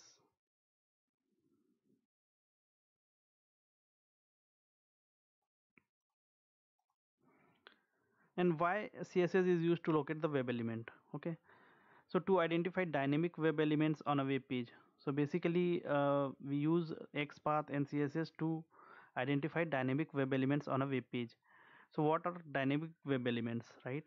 So the dynamic elements, the attribute, or you can say the values of the attributes of dynamic elements are changing frequently when we perform some actions, right? Like take an example like refresh. So the element might be maybe changed in the next time, right? So to handle such kind of web elements, we use either CSS or XPath. What is CSS selector? So CSS selectors are used to select the content you want to style. So CSS selectors select HTML elements according to its ID, class, type, attributes, etc. So in similar way, in WebDriver also, to locate the element or to construct CSS selector, we used to have ID, class, type, attributes, and different other methods. Okay, so will discuss about them in detail in coming slides. So what is the difference between XPath and CSS selector? So XPath engines are different in each browser. Okay, so suppose you write XPath in Chrome browser, so that may be changed in other browser. Okay, hence make them inconsistent. So particularly in I browser, I does not have a native XPath engine. So this is the reason. Uh, so sometimes XPath may change in I browser. And CSS is faster because it uses ID, name in those attributes, okay, and internally it calls JavaScript methods. So because of that, it is faster than XPath. It also improves the performance. So since it is fast, so performance it definitely will be increased, and it is very compatible across browsers. So if you write CSS selector in one browser, so it won't be changed in the another browser. It will never change. Okay, so CSS selector will be the same across all the browsers. Writing CSS is not simpler than XPath. So this is drawback of CSS selector. So it is not simpler than XPath. Then what are the different ways to write CSS selector in Selenium WebDriver? Okay, so we have locate by ID. So we can locate the element by ID in CSS selector, and we can use CSS in that case. Okay, using ID. And we have locate by class name. We have locate by name or attribute, or we can use multiple attributes as well. So match with prefix, the starting uh, characters or letters of any particular string, or start with. Match with suffix or postfix, or you can say ends with. Okay, and we have at last match with substring, the part of some part of a string, or contains, you can say contains. Okay, so let's see the demo using all these methods, like how to locate web element using CSS selector by all these attributes or some different methods. So in my website we have different applications. If you navigate to www.automationtestinginsider.com and demo websites, so here we have different web applications. So I'll take Orange HRM application this time.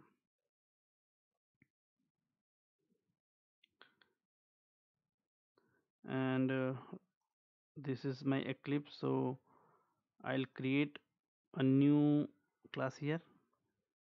So if you don't know how to create project, how to create a package and classes, so please visit my previous videos. CSS demo. So I'll select public static void main.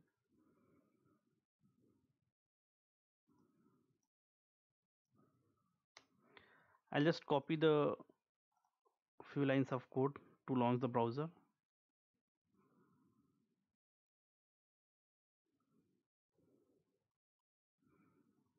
So I have to change the URL. So I'll take this Orange HRM. Now let's look at the first method, locate by ID. So we use symbol hash.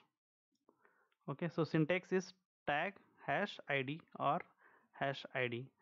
So let me just locate it. So we have seen in the previous video, so if you right click and we have an option inspect, so just click on that. So DOM tree will appear, and another option is on your keyboard F12. If you press F12, then this will appear. So here we have an inspector. Now I'm inspecting this username. Okay, so this particular line will be highlighted, this one. Now let me just select it and do Control F. So this search box will appear, find by string, selector or Xpath. Okay, now let's do the first thing, locate by ID. So tag name and hash ID. So what is the ID here? Text username, just copy it. And we have input tag, right? We have input tag here. So I'll write input. So it will search based on input, how many elements are there, how many nodes. 15 nodes are there. So we need to uh, locate the unique, right, unique node. So how to do that? We have hash. So this is the syntax, right? Tag name and hash and ID. So what is the ID? Username. So you can see we found one element. So this is how we can work with ID. So this is the way to locate the element using ID in CSS selector. So I can use this CSS in my script. So let me just do that. Driver dot find element, and in by class we have CSS selector. Here I'll use that CSS selector, and since that is username field, so we have method called send keys. So here we'll provide our username. Let me just show you how we can run this and how it will work.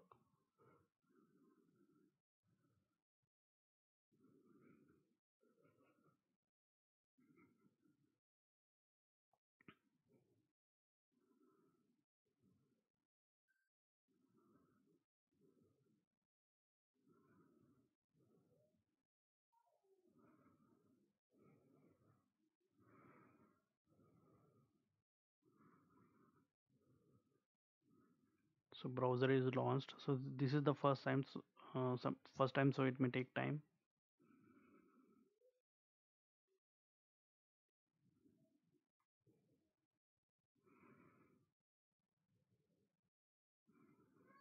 So as you can see, it typed admin over here. So this is perfectly fine. Okay,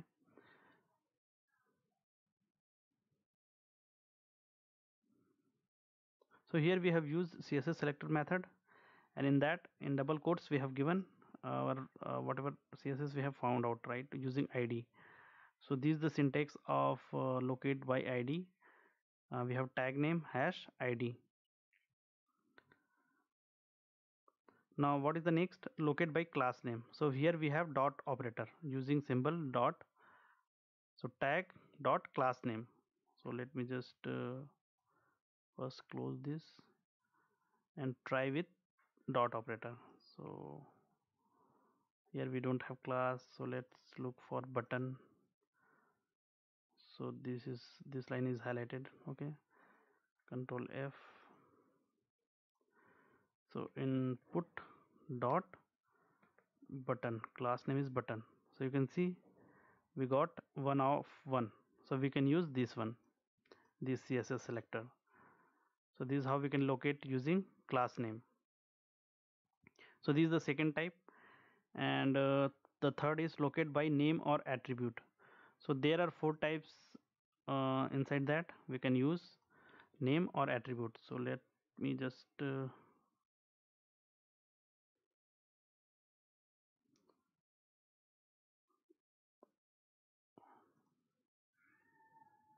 this one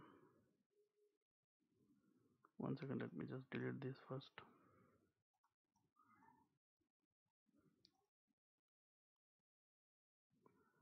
So here we have name, text username.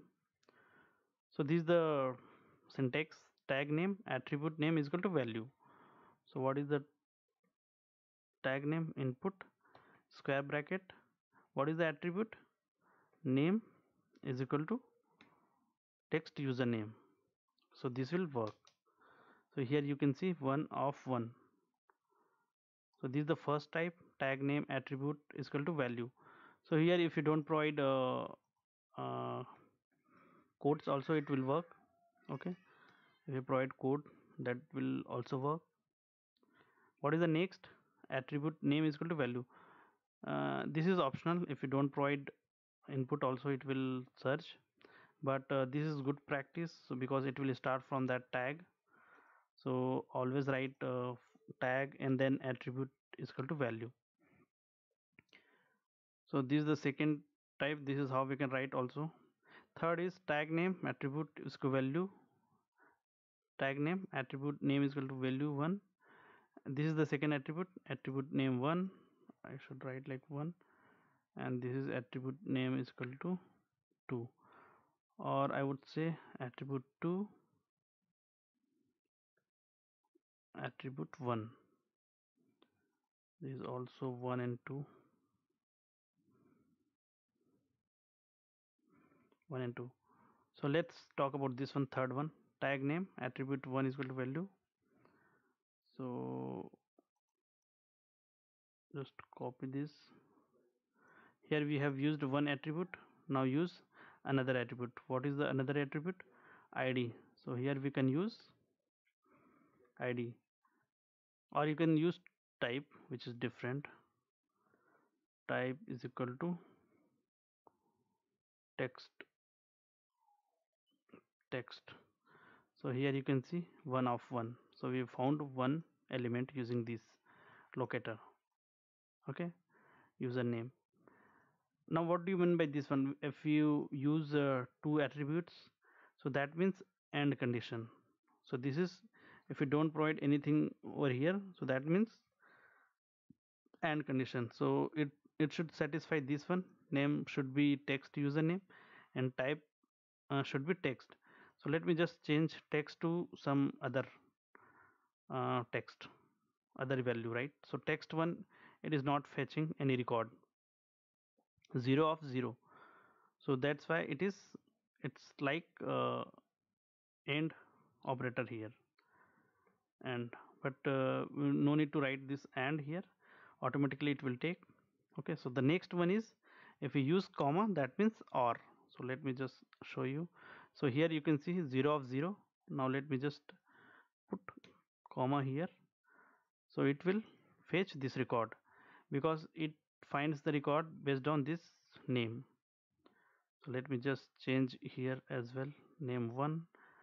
If we change here to text, so you can see 1 of 2, because this one is we don't have any element using this name. text username 1, but we have element using type is equal to text, 2 elements we have. So if I click one, this is one and this is second one at top of the this page. Okay, so this is how we can work with locate by name or attribute. Okay, and the next one is match with prefix or start with. So we can use symbol this exponential operator. Okay, so let me just show you.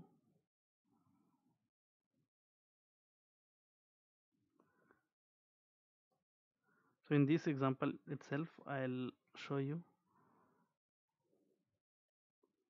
So prefix means the record based on the prefix. So take an example of this one. So let me just delete this username from here, and if you can see how many records, 2 of 2. So these two records like username field and password fields we found using this name which starts with txt, right? You can see txt username and txt password. Okay, and if you want unique record, then what you can do, username you can write complete text username like that, or you just write some part of it so that we can get unique element. So if you write like text u, so I got this one because the initial part is txt u, text username. Okay, so here we have given like txt u, so that means we'll get only one record.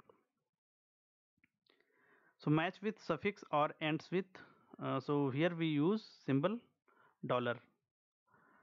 So in the same example, let me just give this dollar symbol, and what is the end name. Okay, so if we give name at the end, okay, so find a string which ends with name. So here we found one element which ends with name, like you can see this username. Okay, what about the password? Password has yeah, password has different word. So if I put word over here, so it should point that element. So we found one of one. So you can change the attribute here. So take an example of id, you can use id as well. Okay, so here also we got one element, one of one. So ultimately our goal is to find unique element, okay, on the web page, so that we can perform operations on that particular element, right? So this is the syntax. For syntax, everything I have given here, like for match with prefix, this is the syntax. An example also I have given, and match with suffix or ends with, so here also I have given the example. And let's see the last one, match with substring or contains. So some part of a string should be we can search with this operator using symbol asterisk. So I'll use asterisk over here, and you can see one of one we found. So some part of the string we have searched. Okay, so if you write here txt, or let's just search with what you can search, let's look at this one. So here we have class, or let's see id we have login. So if I write like login, so you can see we got two elements, right? Two matching nodes.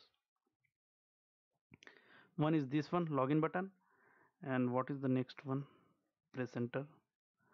This one here down we have another login button, so that has also id. What is the id? Open id login. Okay, so if I want to locate this one, so here we can give button login btn, or simply btn also should work, I guess, like this, some part of string. So that means contains, match with substring or contains. So some part of string should be there when we use this symbol. Okay, so this is how we can work with this method. So let me just, if we don't have id or name or any other attributes, right? So let me just search for that, this image. There is a lengthy attributes here, so let's talk about this one. We have an attribute overflow is equal to visible.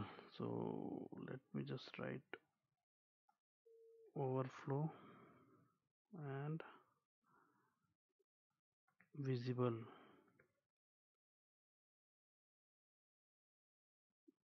It should start with image. So here you can see I am able to find one of one. So complete this part is selected, located, right? So this is how we can work with CSS selector. So it's very uh, interesting when you start using CSS selector, and easy also. So let me just recap. uh, so these are the different ways to locate the element using CSS selectors: locate by id, locate by class name, and don't forget to remember these symbols. Okay, so locate by id we use hash, locate by class name we use dot operator. Okay, in the similar way we have other symbols as well, this exponential with prefix, a dollar with suffix, and this star with substring or contents.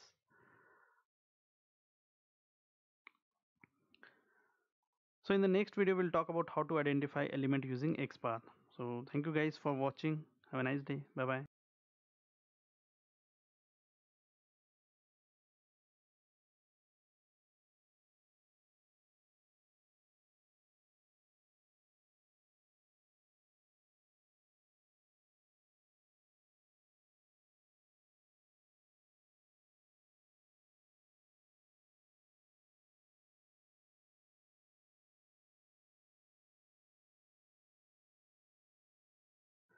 Hello everyone, welcome back to automation testing insider.com. So in previous video we talked about a CSS selector, which is one of the locators in Selenium, and today we'll discuss about XPath. So this is one more locators in Selenium. Okay, and to identify dynamic web elements on UI. So regarding the dynamic web elements we have discussed in previous session, and this is also a powerful locator in Selenium, which is mostly used. So this is the agenda for today. So we'll talk about what is XPath, different types of XPath, and basic XPath techniques. And regarding this XPath Axes, we'll discuss in next video. So I have divided this into two parts: XPath tutorials. This is the first part. So we'll talk about these 3 points in this video, and in the next video we'll talk about XPath Axes, where we'll discuss some advanced techniques to handle UI elements. So what is XPath? So XPath is XML path language which is used to traverse through the XML file and finding the desired information on with web elements, right, on the web page using XML path expression. So basically this XML, the XPath is XML path language which is used to traverse XML files. Since the structure of HTML is similar to XML, so we can use XPath language even to traverse through HTML tags and get the desired information. So to get the desired information is nothing but to locate the element on a UI. XPath expressions are the one of the locator types that can be used for locating the UI elements on web pages. So this is typical information, or you can say definition of XPath. So what is the syntax of XPath? So we have this double slash and tag name. So it starts with double slash. Why? Because it will search anywhere in the DOM, in the HTML DOM, and you can find element using this double slash and this tag name. Tag name could be your input tag, and then div tag, we have anchor tag, we have image tag. So these are the different tags. and in square bracket we have attribute. So attribute could be your id, name, type, or class, and this is the corresponding value of that particular attribute. Okay, so this is the syntax of XPath. And what are the different types of XPath available? So we have absolute XPath and we have relative XPath. So what is absolute XPath? So absolute XPath tries to locate the element from the root, that is the complete path. Okay, so it starts from root node. And the disadvantage of absolute XPath is that if there are any changes made in the path in between, if there are changes made, then the XPath gets failed definitely. So it begins with single forward slash. So this is an example of absolute XPath. So here you can see it starts with this single slash forward slash, and we have HTML. This is the root node, and it goes to body and then p, and it finds one element which has id is equal to user123. Okay, so this is absolute XPath. So what is relative XPath? So unlike absolute XPath, relative XPath tries to locate the element directly, which directly search in the DOM, and instead of locating from root, yes, on the web page, and it starts with forward slash. Okay, which means it can search the element anywhere at the DOM. So this is the uh, syntax for this relative XPath. So it starts with double slash, we have p tag, and this similar to this, I mean, example of this particular element. Okay, so it directly searches this element using this p tag, double slash p tag, and this id is equal to user123. Okay, so let me just give a demo on this absolute and relative XPath. So if you go to my blog Automation Testing Insider and navigate to this demo websites tab, let me just open Orange HRM. So we have right click option, we have inspect. So let me just inspect this username. So double slash input. So the moment when I write input, so there are 10 tags available using this input tag, right? So what is the syntax? Tag name, double slash tag name at the rate attribute is equal to value. So let's see, we are locating this username field. So we have id txt username here, so we can use id is equal to txt username. So here you can see we found one element. So this is this XPath is very good, we can use this. Okay, so this is relative XPath. So what about absolute XPath? So I have added an add-on here, so probably we'll discuss about that add-on going forward. Okay, we'll discuss about. So we have a crow path add-on here. So from here we have an option, 4 options. So just click on the last one, crow path is written over here. So if you click that, this screen will appear. So basically crow path is an add-on which auto generates different XPath like relative XPath, absolute XPath, CSS selector. So here we have an option, click to copy absolute XPath. So just copy that. Let me just put it over in this search box. So here you can see we found one element. So though we found one element, but this XPath looks very lengthy. Okay, so this is not reliable as well, because it starts from root node, uh, from beginning of the HTML DOM, like slash and then HTML1 body1 d1 like that. So these are the different indexes. So if any changes made in between, okay, if any index gets changed, then definitely this XPath gets failed. Okay, so this is not reliable, but most of the cases we use a combination of absolute XPath and relative XPath. So how we use, so let me just show you. So just click on this username, not username, let's talk about this login button. So before this login element, okay, so we have another tag, div tag. So let's look at this div tag first.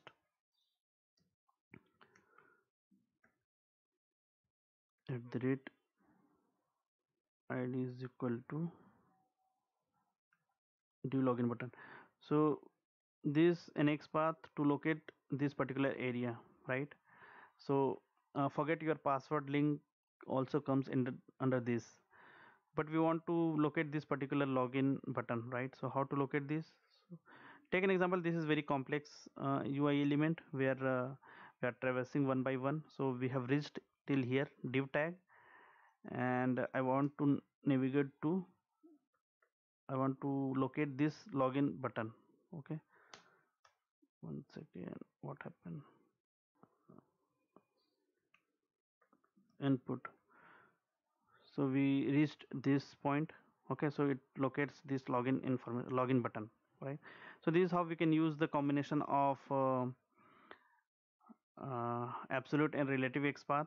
So this is just an example, okay, to showcase you. So because this is the relative XPath, and from here we are traversing through single slash. What are the different basic XPath, right? So we have the first one using basic attributes, like we have id, name, class name. So in the first example we have seen using id. So let me just show you with some other. So let's look at this password. We have this input tag inside this.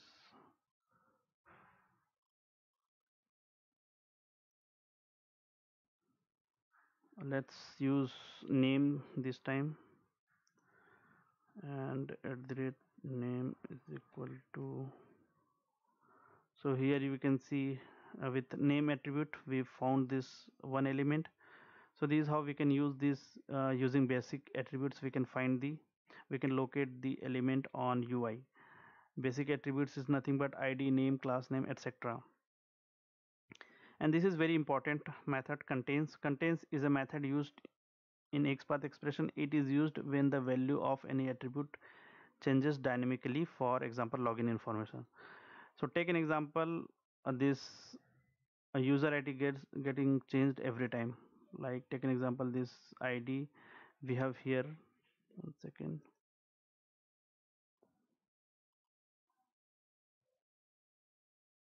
We just delete this and locate again.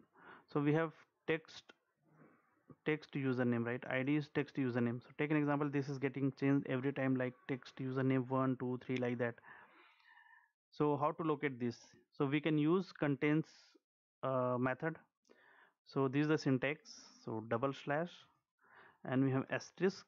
Why asterisk? So asterisk will search anywhere in the DOM, and then square bracket we have contains method, and open the bracket, and inside that we can write attribute and the value. So what is the attribute we are going to use? id, at the rate id. And here if you are using the function, so don't use equal sign. So here we'll use comma and then txt user name. So take an example, this is getting changed username 1 2 3 like that. So here if you give text user also, it will work because it contains this user text user. Okay, though the id is text username, but it will still give only one result. Okay, so this is how we can use contains method. We have using or and AND operator as well. So let's look at the or operator first.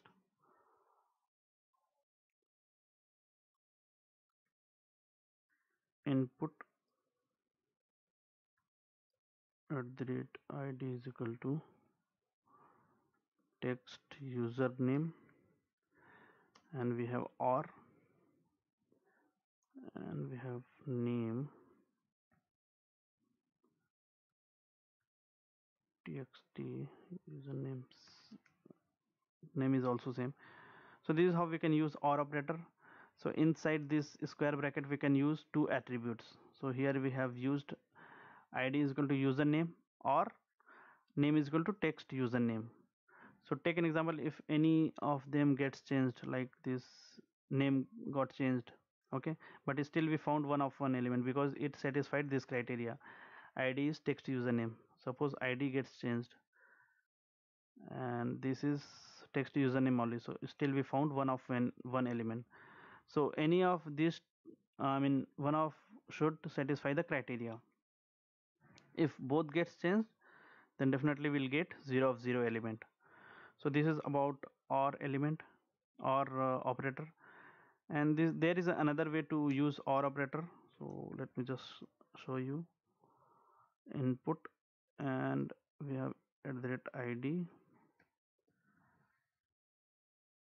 txt username,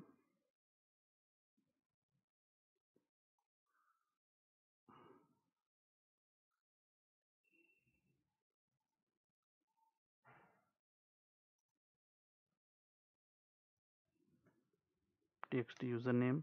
So this is one Xpath, and here we can use pipeline operator to separate two Xpath. Okay, so here we can write again input and @id is equal to, or we have already used id, so we'll use name, put text username. So this is how we can use or a operator in another way. So we have separated two Xpath over here. Okay, basically two attributes, okay, separated with pipeline operator. So this is how it will work, or operator. Another one is and operator. So how to write and operator? So let's locate this password this time.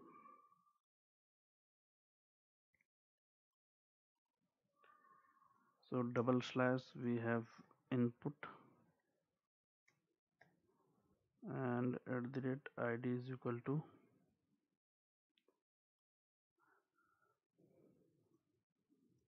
text password, and we can use and operator here, and at the rate, let's use type is equal to password. So in this and operator, both the conditions should satisfied, right? So id should be text password and type should be password. So if any of them gets changed, like password gets changed to password 1, so it will show 0 of 0 records. So this is about and operator. Let's say change this id, so still it will give 0 results. So uh, both should be satisfied in this and condition. And there is another function, start with function. Start with function finds the element whose attribute value changes or refresh on or any operation on the web page. So this is about the starts with function. So let's use start with function,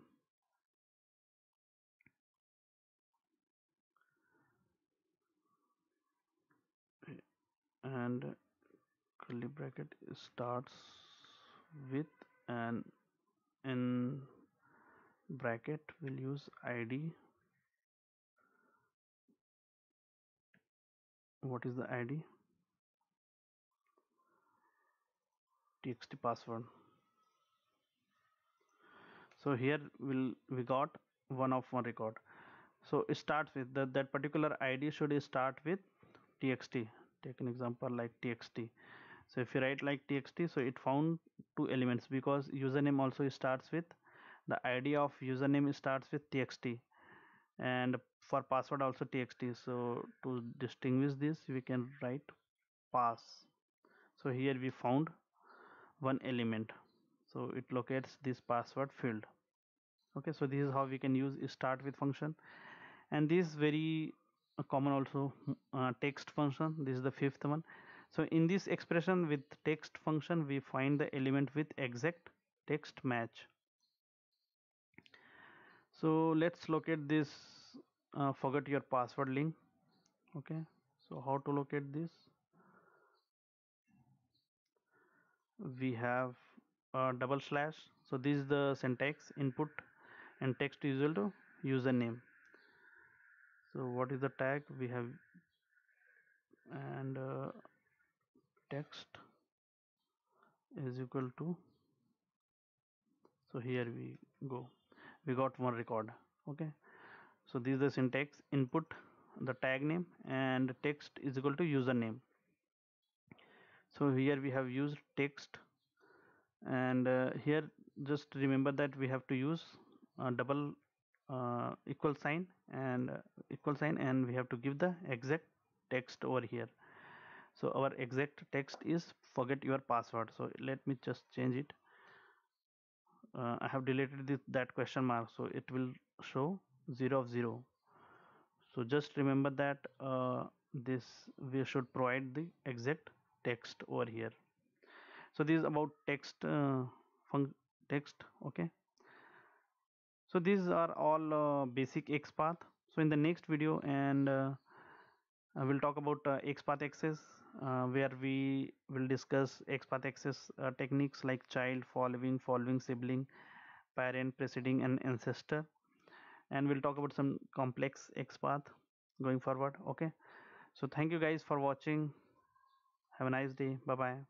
Hello everyone, welcome back to automationtestinginsider.com. So guys, in the last video we talked about XPath, basic XPath, and this is the second part of XPath series.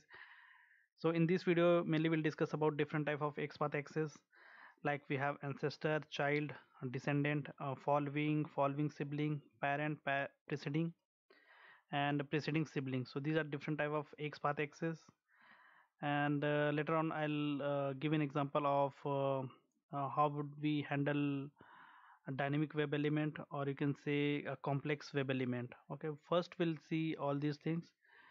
So let's first talk about what are XPath axes, and then we'll see what are these different XPath axes. Okay, so XPath axes are used to find dynamic web elements. So dynamic, and I would say dynamic as well as complex web elements. And XPath axes is the concept which makes the XPath expressions powerful out of all the locators. And that is by using XPath axes we can traverse both forward as well as backward direction in the HTML DOM. Okay, so I'll show you how we can traverse forward and backward. And access method are used to find those elements which dynamically change or refresh or any other operations. So there are few access methods. So these are the methods which we have discussed, different types of XPath access. Okay, so let's talk about ancestor first. So what is an ancestor, right? So ancestor selects any parent and grandparent of the current node, a parent or grandparent or great great grandparent. So let me just give an example. So this is my blog. From here, if you navigate to this demo websites tab, and you can see so many dummy websites are here. So let me just open this orange HRM. So I'll right click over here, inspect. So this DOM will appear. So let me just find any node over here, and from there we can will traverse as per the XPath axis. Okay, so I'll select any particular node, like we have div login form. Okay, so I'll select this. Let's change the view of this DOM. So here we have options. So either you can shift it to the right side or left or at the bottom. Currently it is in at the bottom. Okay, so and these to view this in the separate window. So let's click on this. So let's write the XPath id is equal to this basic XPath already we have seen in the previous video. So here I'm able to locate this particular element 1 of 1.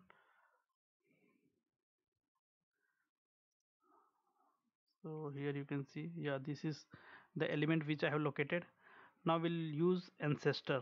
Okay, so ancestor, so this is the syntax and double colon. Okay, so here we used one slash and ancestor, and there are two times colon double colon, and if I put asterisk over here, then it will find all the elements. So there are 6 elements, right? So let me just press enter, and then we'll see what are those elements. So this is the HTML is the first one, and the second one is body, the child of HTML, or in other words I would say The HTML is the parent of body, and this body is the parent of this div, and this div wrapper is the parent of this div content.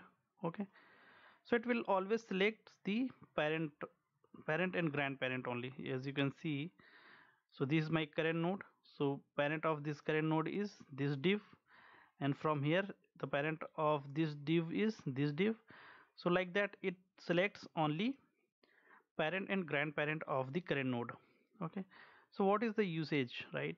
So let me just give an example. So we are at this node. Now I want to select this one. Take an example, we want to select this div login image. So first we need to select this one. So how we can traverse there? Div and put index 1. So we are able to select this div login image container, and then from here we can easily navigate to the next div. Here next div, what is the ID? So there are two elements. If you see, there are two elements of this. When we select slash div, so we found two divs, this div and this div. So if you want a specific this div, then what you can see, what you can do, that you can just copy this ID and you can paste it over here. You can give this ID is equal to div login image. So here you can find only one of one. Okay, so earlier we were at this one, ID is equal to login div login form. From here we traverse to this login, the parent of this div login form, and from here we navigated to this div, so that we can perform operations on this particular element. So this is how we can traverse backward and forward using ancestor. Okay, so this is just an example. So in the same way we use in the real application as well. And what is the next? We have child. Child selects all children elements of the current node. Okay, so let me just select this div login this time, and here I'll put, instead of ancestor I'll put child, double colon and asterisk. So here you can see it selects only the children of the current node. So this is my current node div login, and it selects, there are two childrens, right? Div id is equal to div logo, and div id, this is another div id is div login image container. So these are the two childrens of this current node. And just remember, it won't select the children of this, or you can say grandchildren, it won't select the grandchildren. Okay, now next is descendant. So let's use this, the same same node, and here I'll put descendant, and we'll see the difference. There are 93 elements, if you can see, 93 elements found. So it will select all the elements, children, grandchildren, everything. So descendant sorry, descendant lets you select children and grandchildren of the current node. So this is the difference between child and descendant. So child selects only all the children elements of the current node, whereas descendant selects all the children and grandchildren. Okay, so this is the difference between child and descendant. What is the next? Following. Following returns all in the document after the closing tag of current node. Following returns all in the document after the closing tag of current node. So let's see, let's put this over here, and instead of this one we'll use following. So here you can see, so this is the first one. Okay, so this is the end of this div which we have selected, div logo, and from here it starts. So it selects 115 elements. So you can see 1 2 3 like this. So it selects all the elements from this DOM, okay, after the current node. Hope you understand this. Okay, so it selects the all the elements after the current node. So this is my current node. So from here it starts, div login image container, and it will select all the elements. So there are 115 tags are there. Following sibling, so let's use following sibling here. Sibling, so it selects only sibling. So we don't have any sibling of this tag. Okay, so this is the only sibling. Okay, so there is no sibling, so it won't select children's and all, so it will select only siblings. So this at same level, so it will select only this tag. So this is about following sibling. Following sibling returns all the sibling after the closing tag of the current node. Okay, what is parent? Parent returns the parent of the current node. Parent of the current node. So what is the parent of this node? Let's see. Parent of, let's see, this one, login image, and here I'll use parent.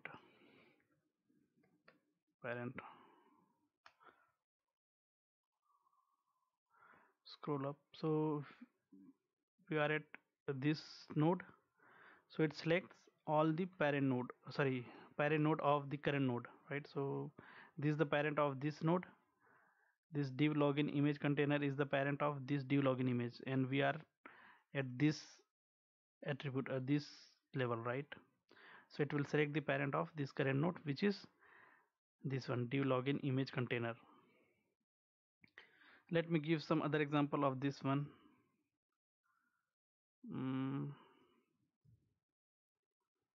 Let's select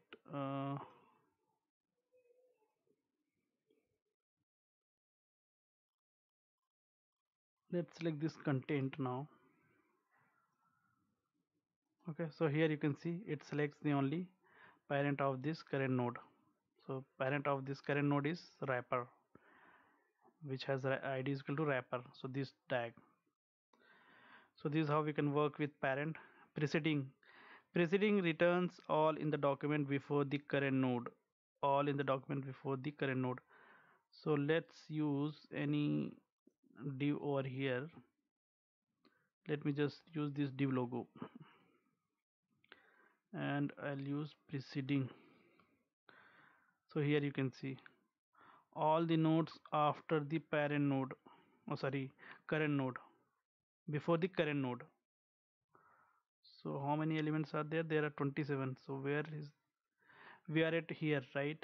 And let me just put enter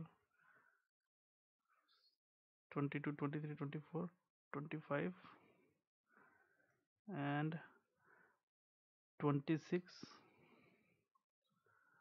26, and 27.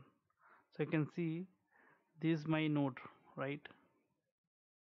So it will select all the elements before the preceding returns all in the document before the current node. So this is my current node, div logo, and it will select all the uh, elements before the current element,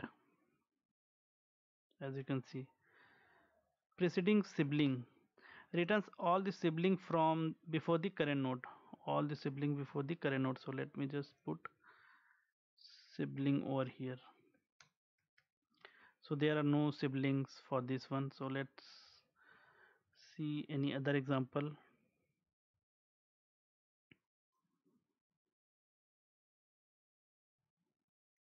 which has sibling. Okay,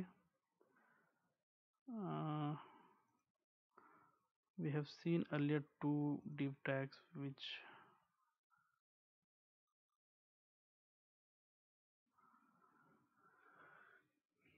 so all the siblings before the, let's take this one. Now we'll see it has only one sibling, these social icons, one sibling, right? So it will select this sibling only. So let me just take this footer now.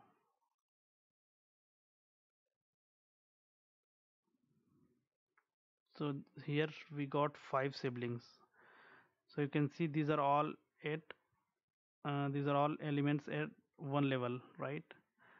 So it will select all the elements before this current node, all the siblings before this current node. You can see when I'm pressing enter, it will select all the elements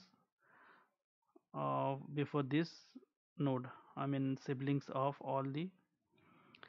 uh, all the siblings before the current node, right? And self returns the current node, so there is no practical use of this. We don't really use, I mean there is, it will select the node itself. So here you can see it selects the that id is equal to footer, that node, that particular node itself. So these are all different XPath access. Now let's see a real-time example, like how we can use this XPath access in our real-time projects, right?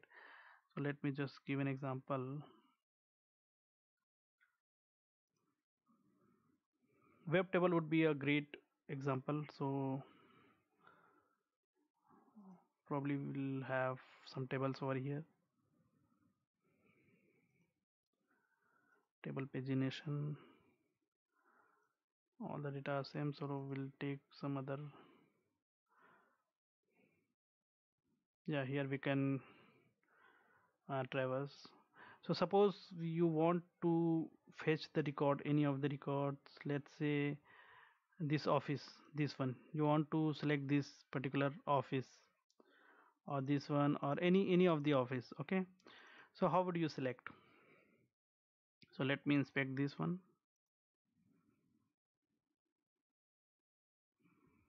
So for this person you want to select this office, so how would you select? Let me just first change the view of this one at bottom. So this is our problem, like suppose we want to select this office column, any of the value. Okay, so how would you select? That's the question. So we have option here. So if is inspect over here, then this particular line will be highlighted, element in the DOM, and we have right click here, we have right click option. From here we have copy option, and then we can copy this XPath. Let me just see like how it generates the auto generates the XPath. So this is the XPath of this particular Tokyo, this particular element, right? So this XPath looks very lengthy, right? Lengthy in the sense this is not reliable. Like it selects the second row, it it presents in the second row, and third column TD3, TR2, and then slash TD3, third column, second row. So if you go in this way, if you use this XPath, so it won't work uh, probably in the next time onwards, right? Because this record may change afterwards. If suppose we get some more records, then probably this row will appear in the third or fourth, or we don't know like where it will appear, right? So this XPath will never work. So how would you write the XPath for this one? Suppose we want to locate this Tokyo. Okay, so let's write the XPath for this one using XPath Axes.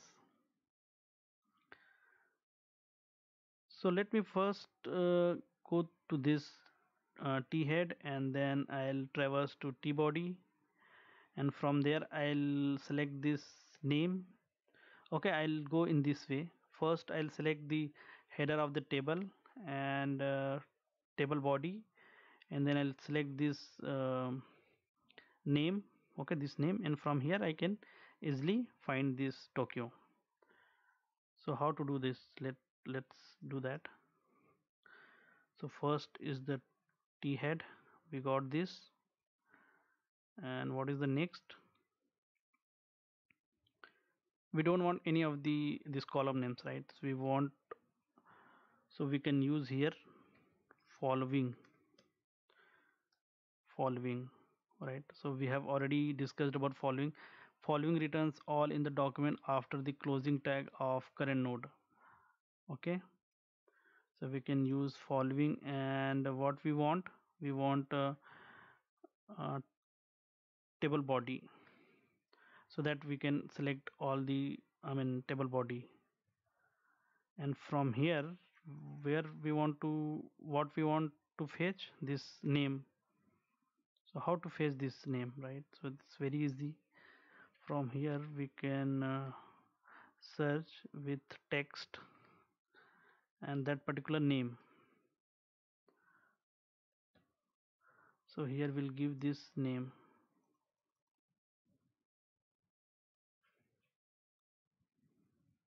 So here you can see we have successfully selected this particular Garrett Winters name, this name of this person. Okay, and from here we want this office name as Tokyo. So how would you select this Tokyo? We can use following sibling as well from here, because this is the third I mean this is at same level, so we can use following sibling. Following sibling, and double colon, what is TD? So this is the first, this is second, third, fourth. Okay, so this is an example of following sibling. Here you can see following sibling returns all the sibling after the closing tag of the current node. Okay, so closing tag of the, this is my closing tag. We have selected till here. Okay, so after that whatever elements will come, we can at same level we can select all those, right? So these are all at same level. So here we have Tokyo. So and from here we can easily search with text, right? So what is it? Tokyo.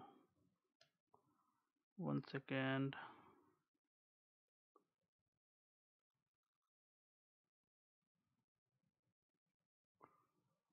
Following sibling, what is the problem? Oh sorry, I forgot this. Yeah, so successfully I have selected this Tokyo, right? So this XPath will always work. Let's see whether it will work for any other element or not. Okay, so let me just copy this, and suppose you want this San Francisco, right? So just put it this, and San Francisco. So first we'll copy this uh, username. Okay, let me just this copy first this one and then inspect this, so that we can copy this name of the person.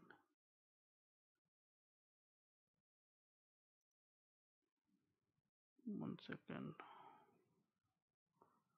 Yeah, this one.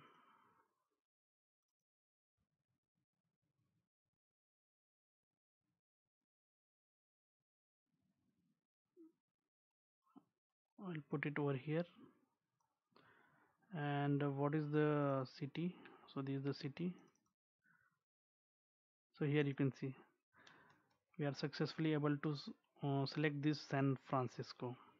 Okay, so this is how we can work with Xpath Axes.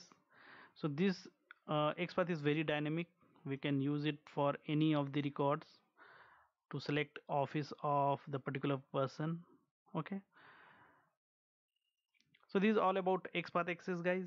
So in the next video create Xpath techniques, like how we can generate using CrowPath. Okay, so we'll discuss about that. So thank you for watching. Have a nice day. Bye bye.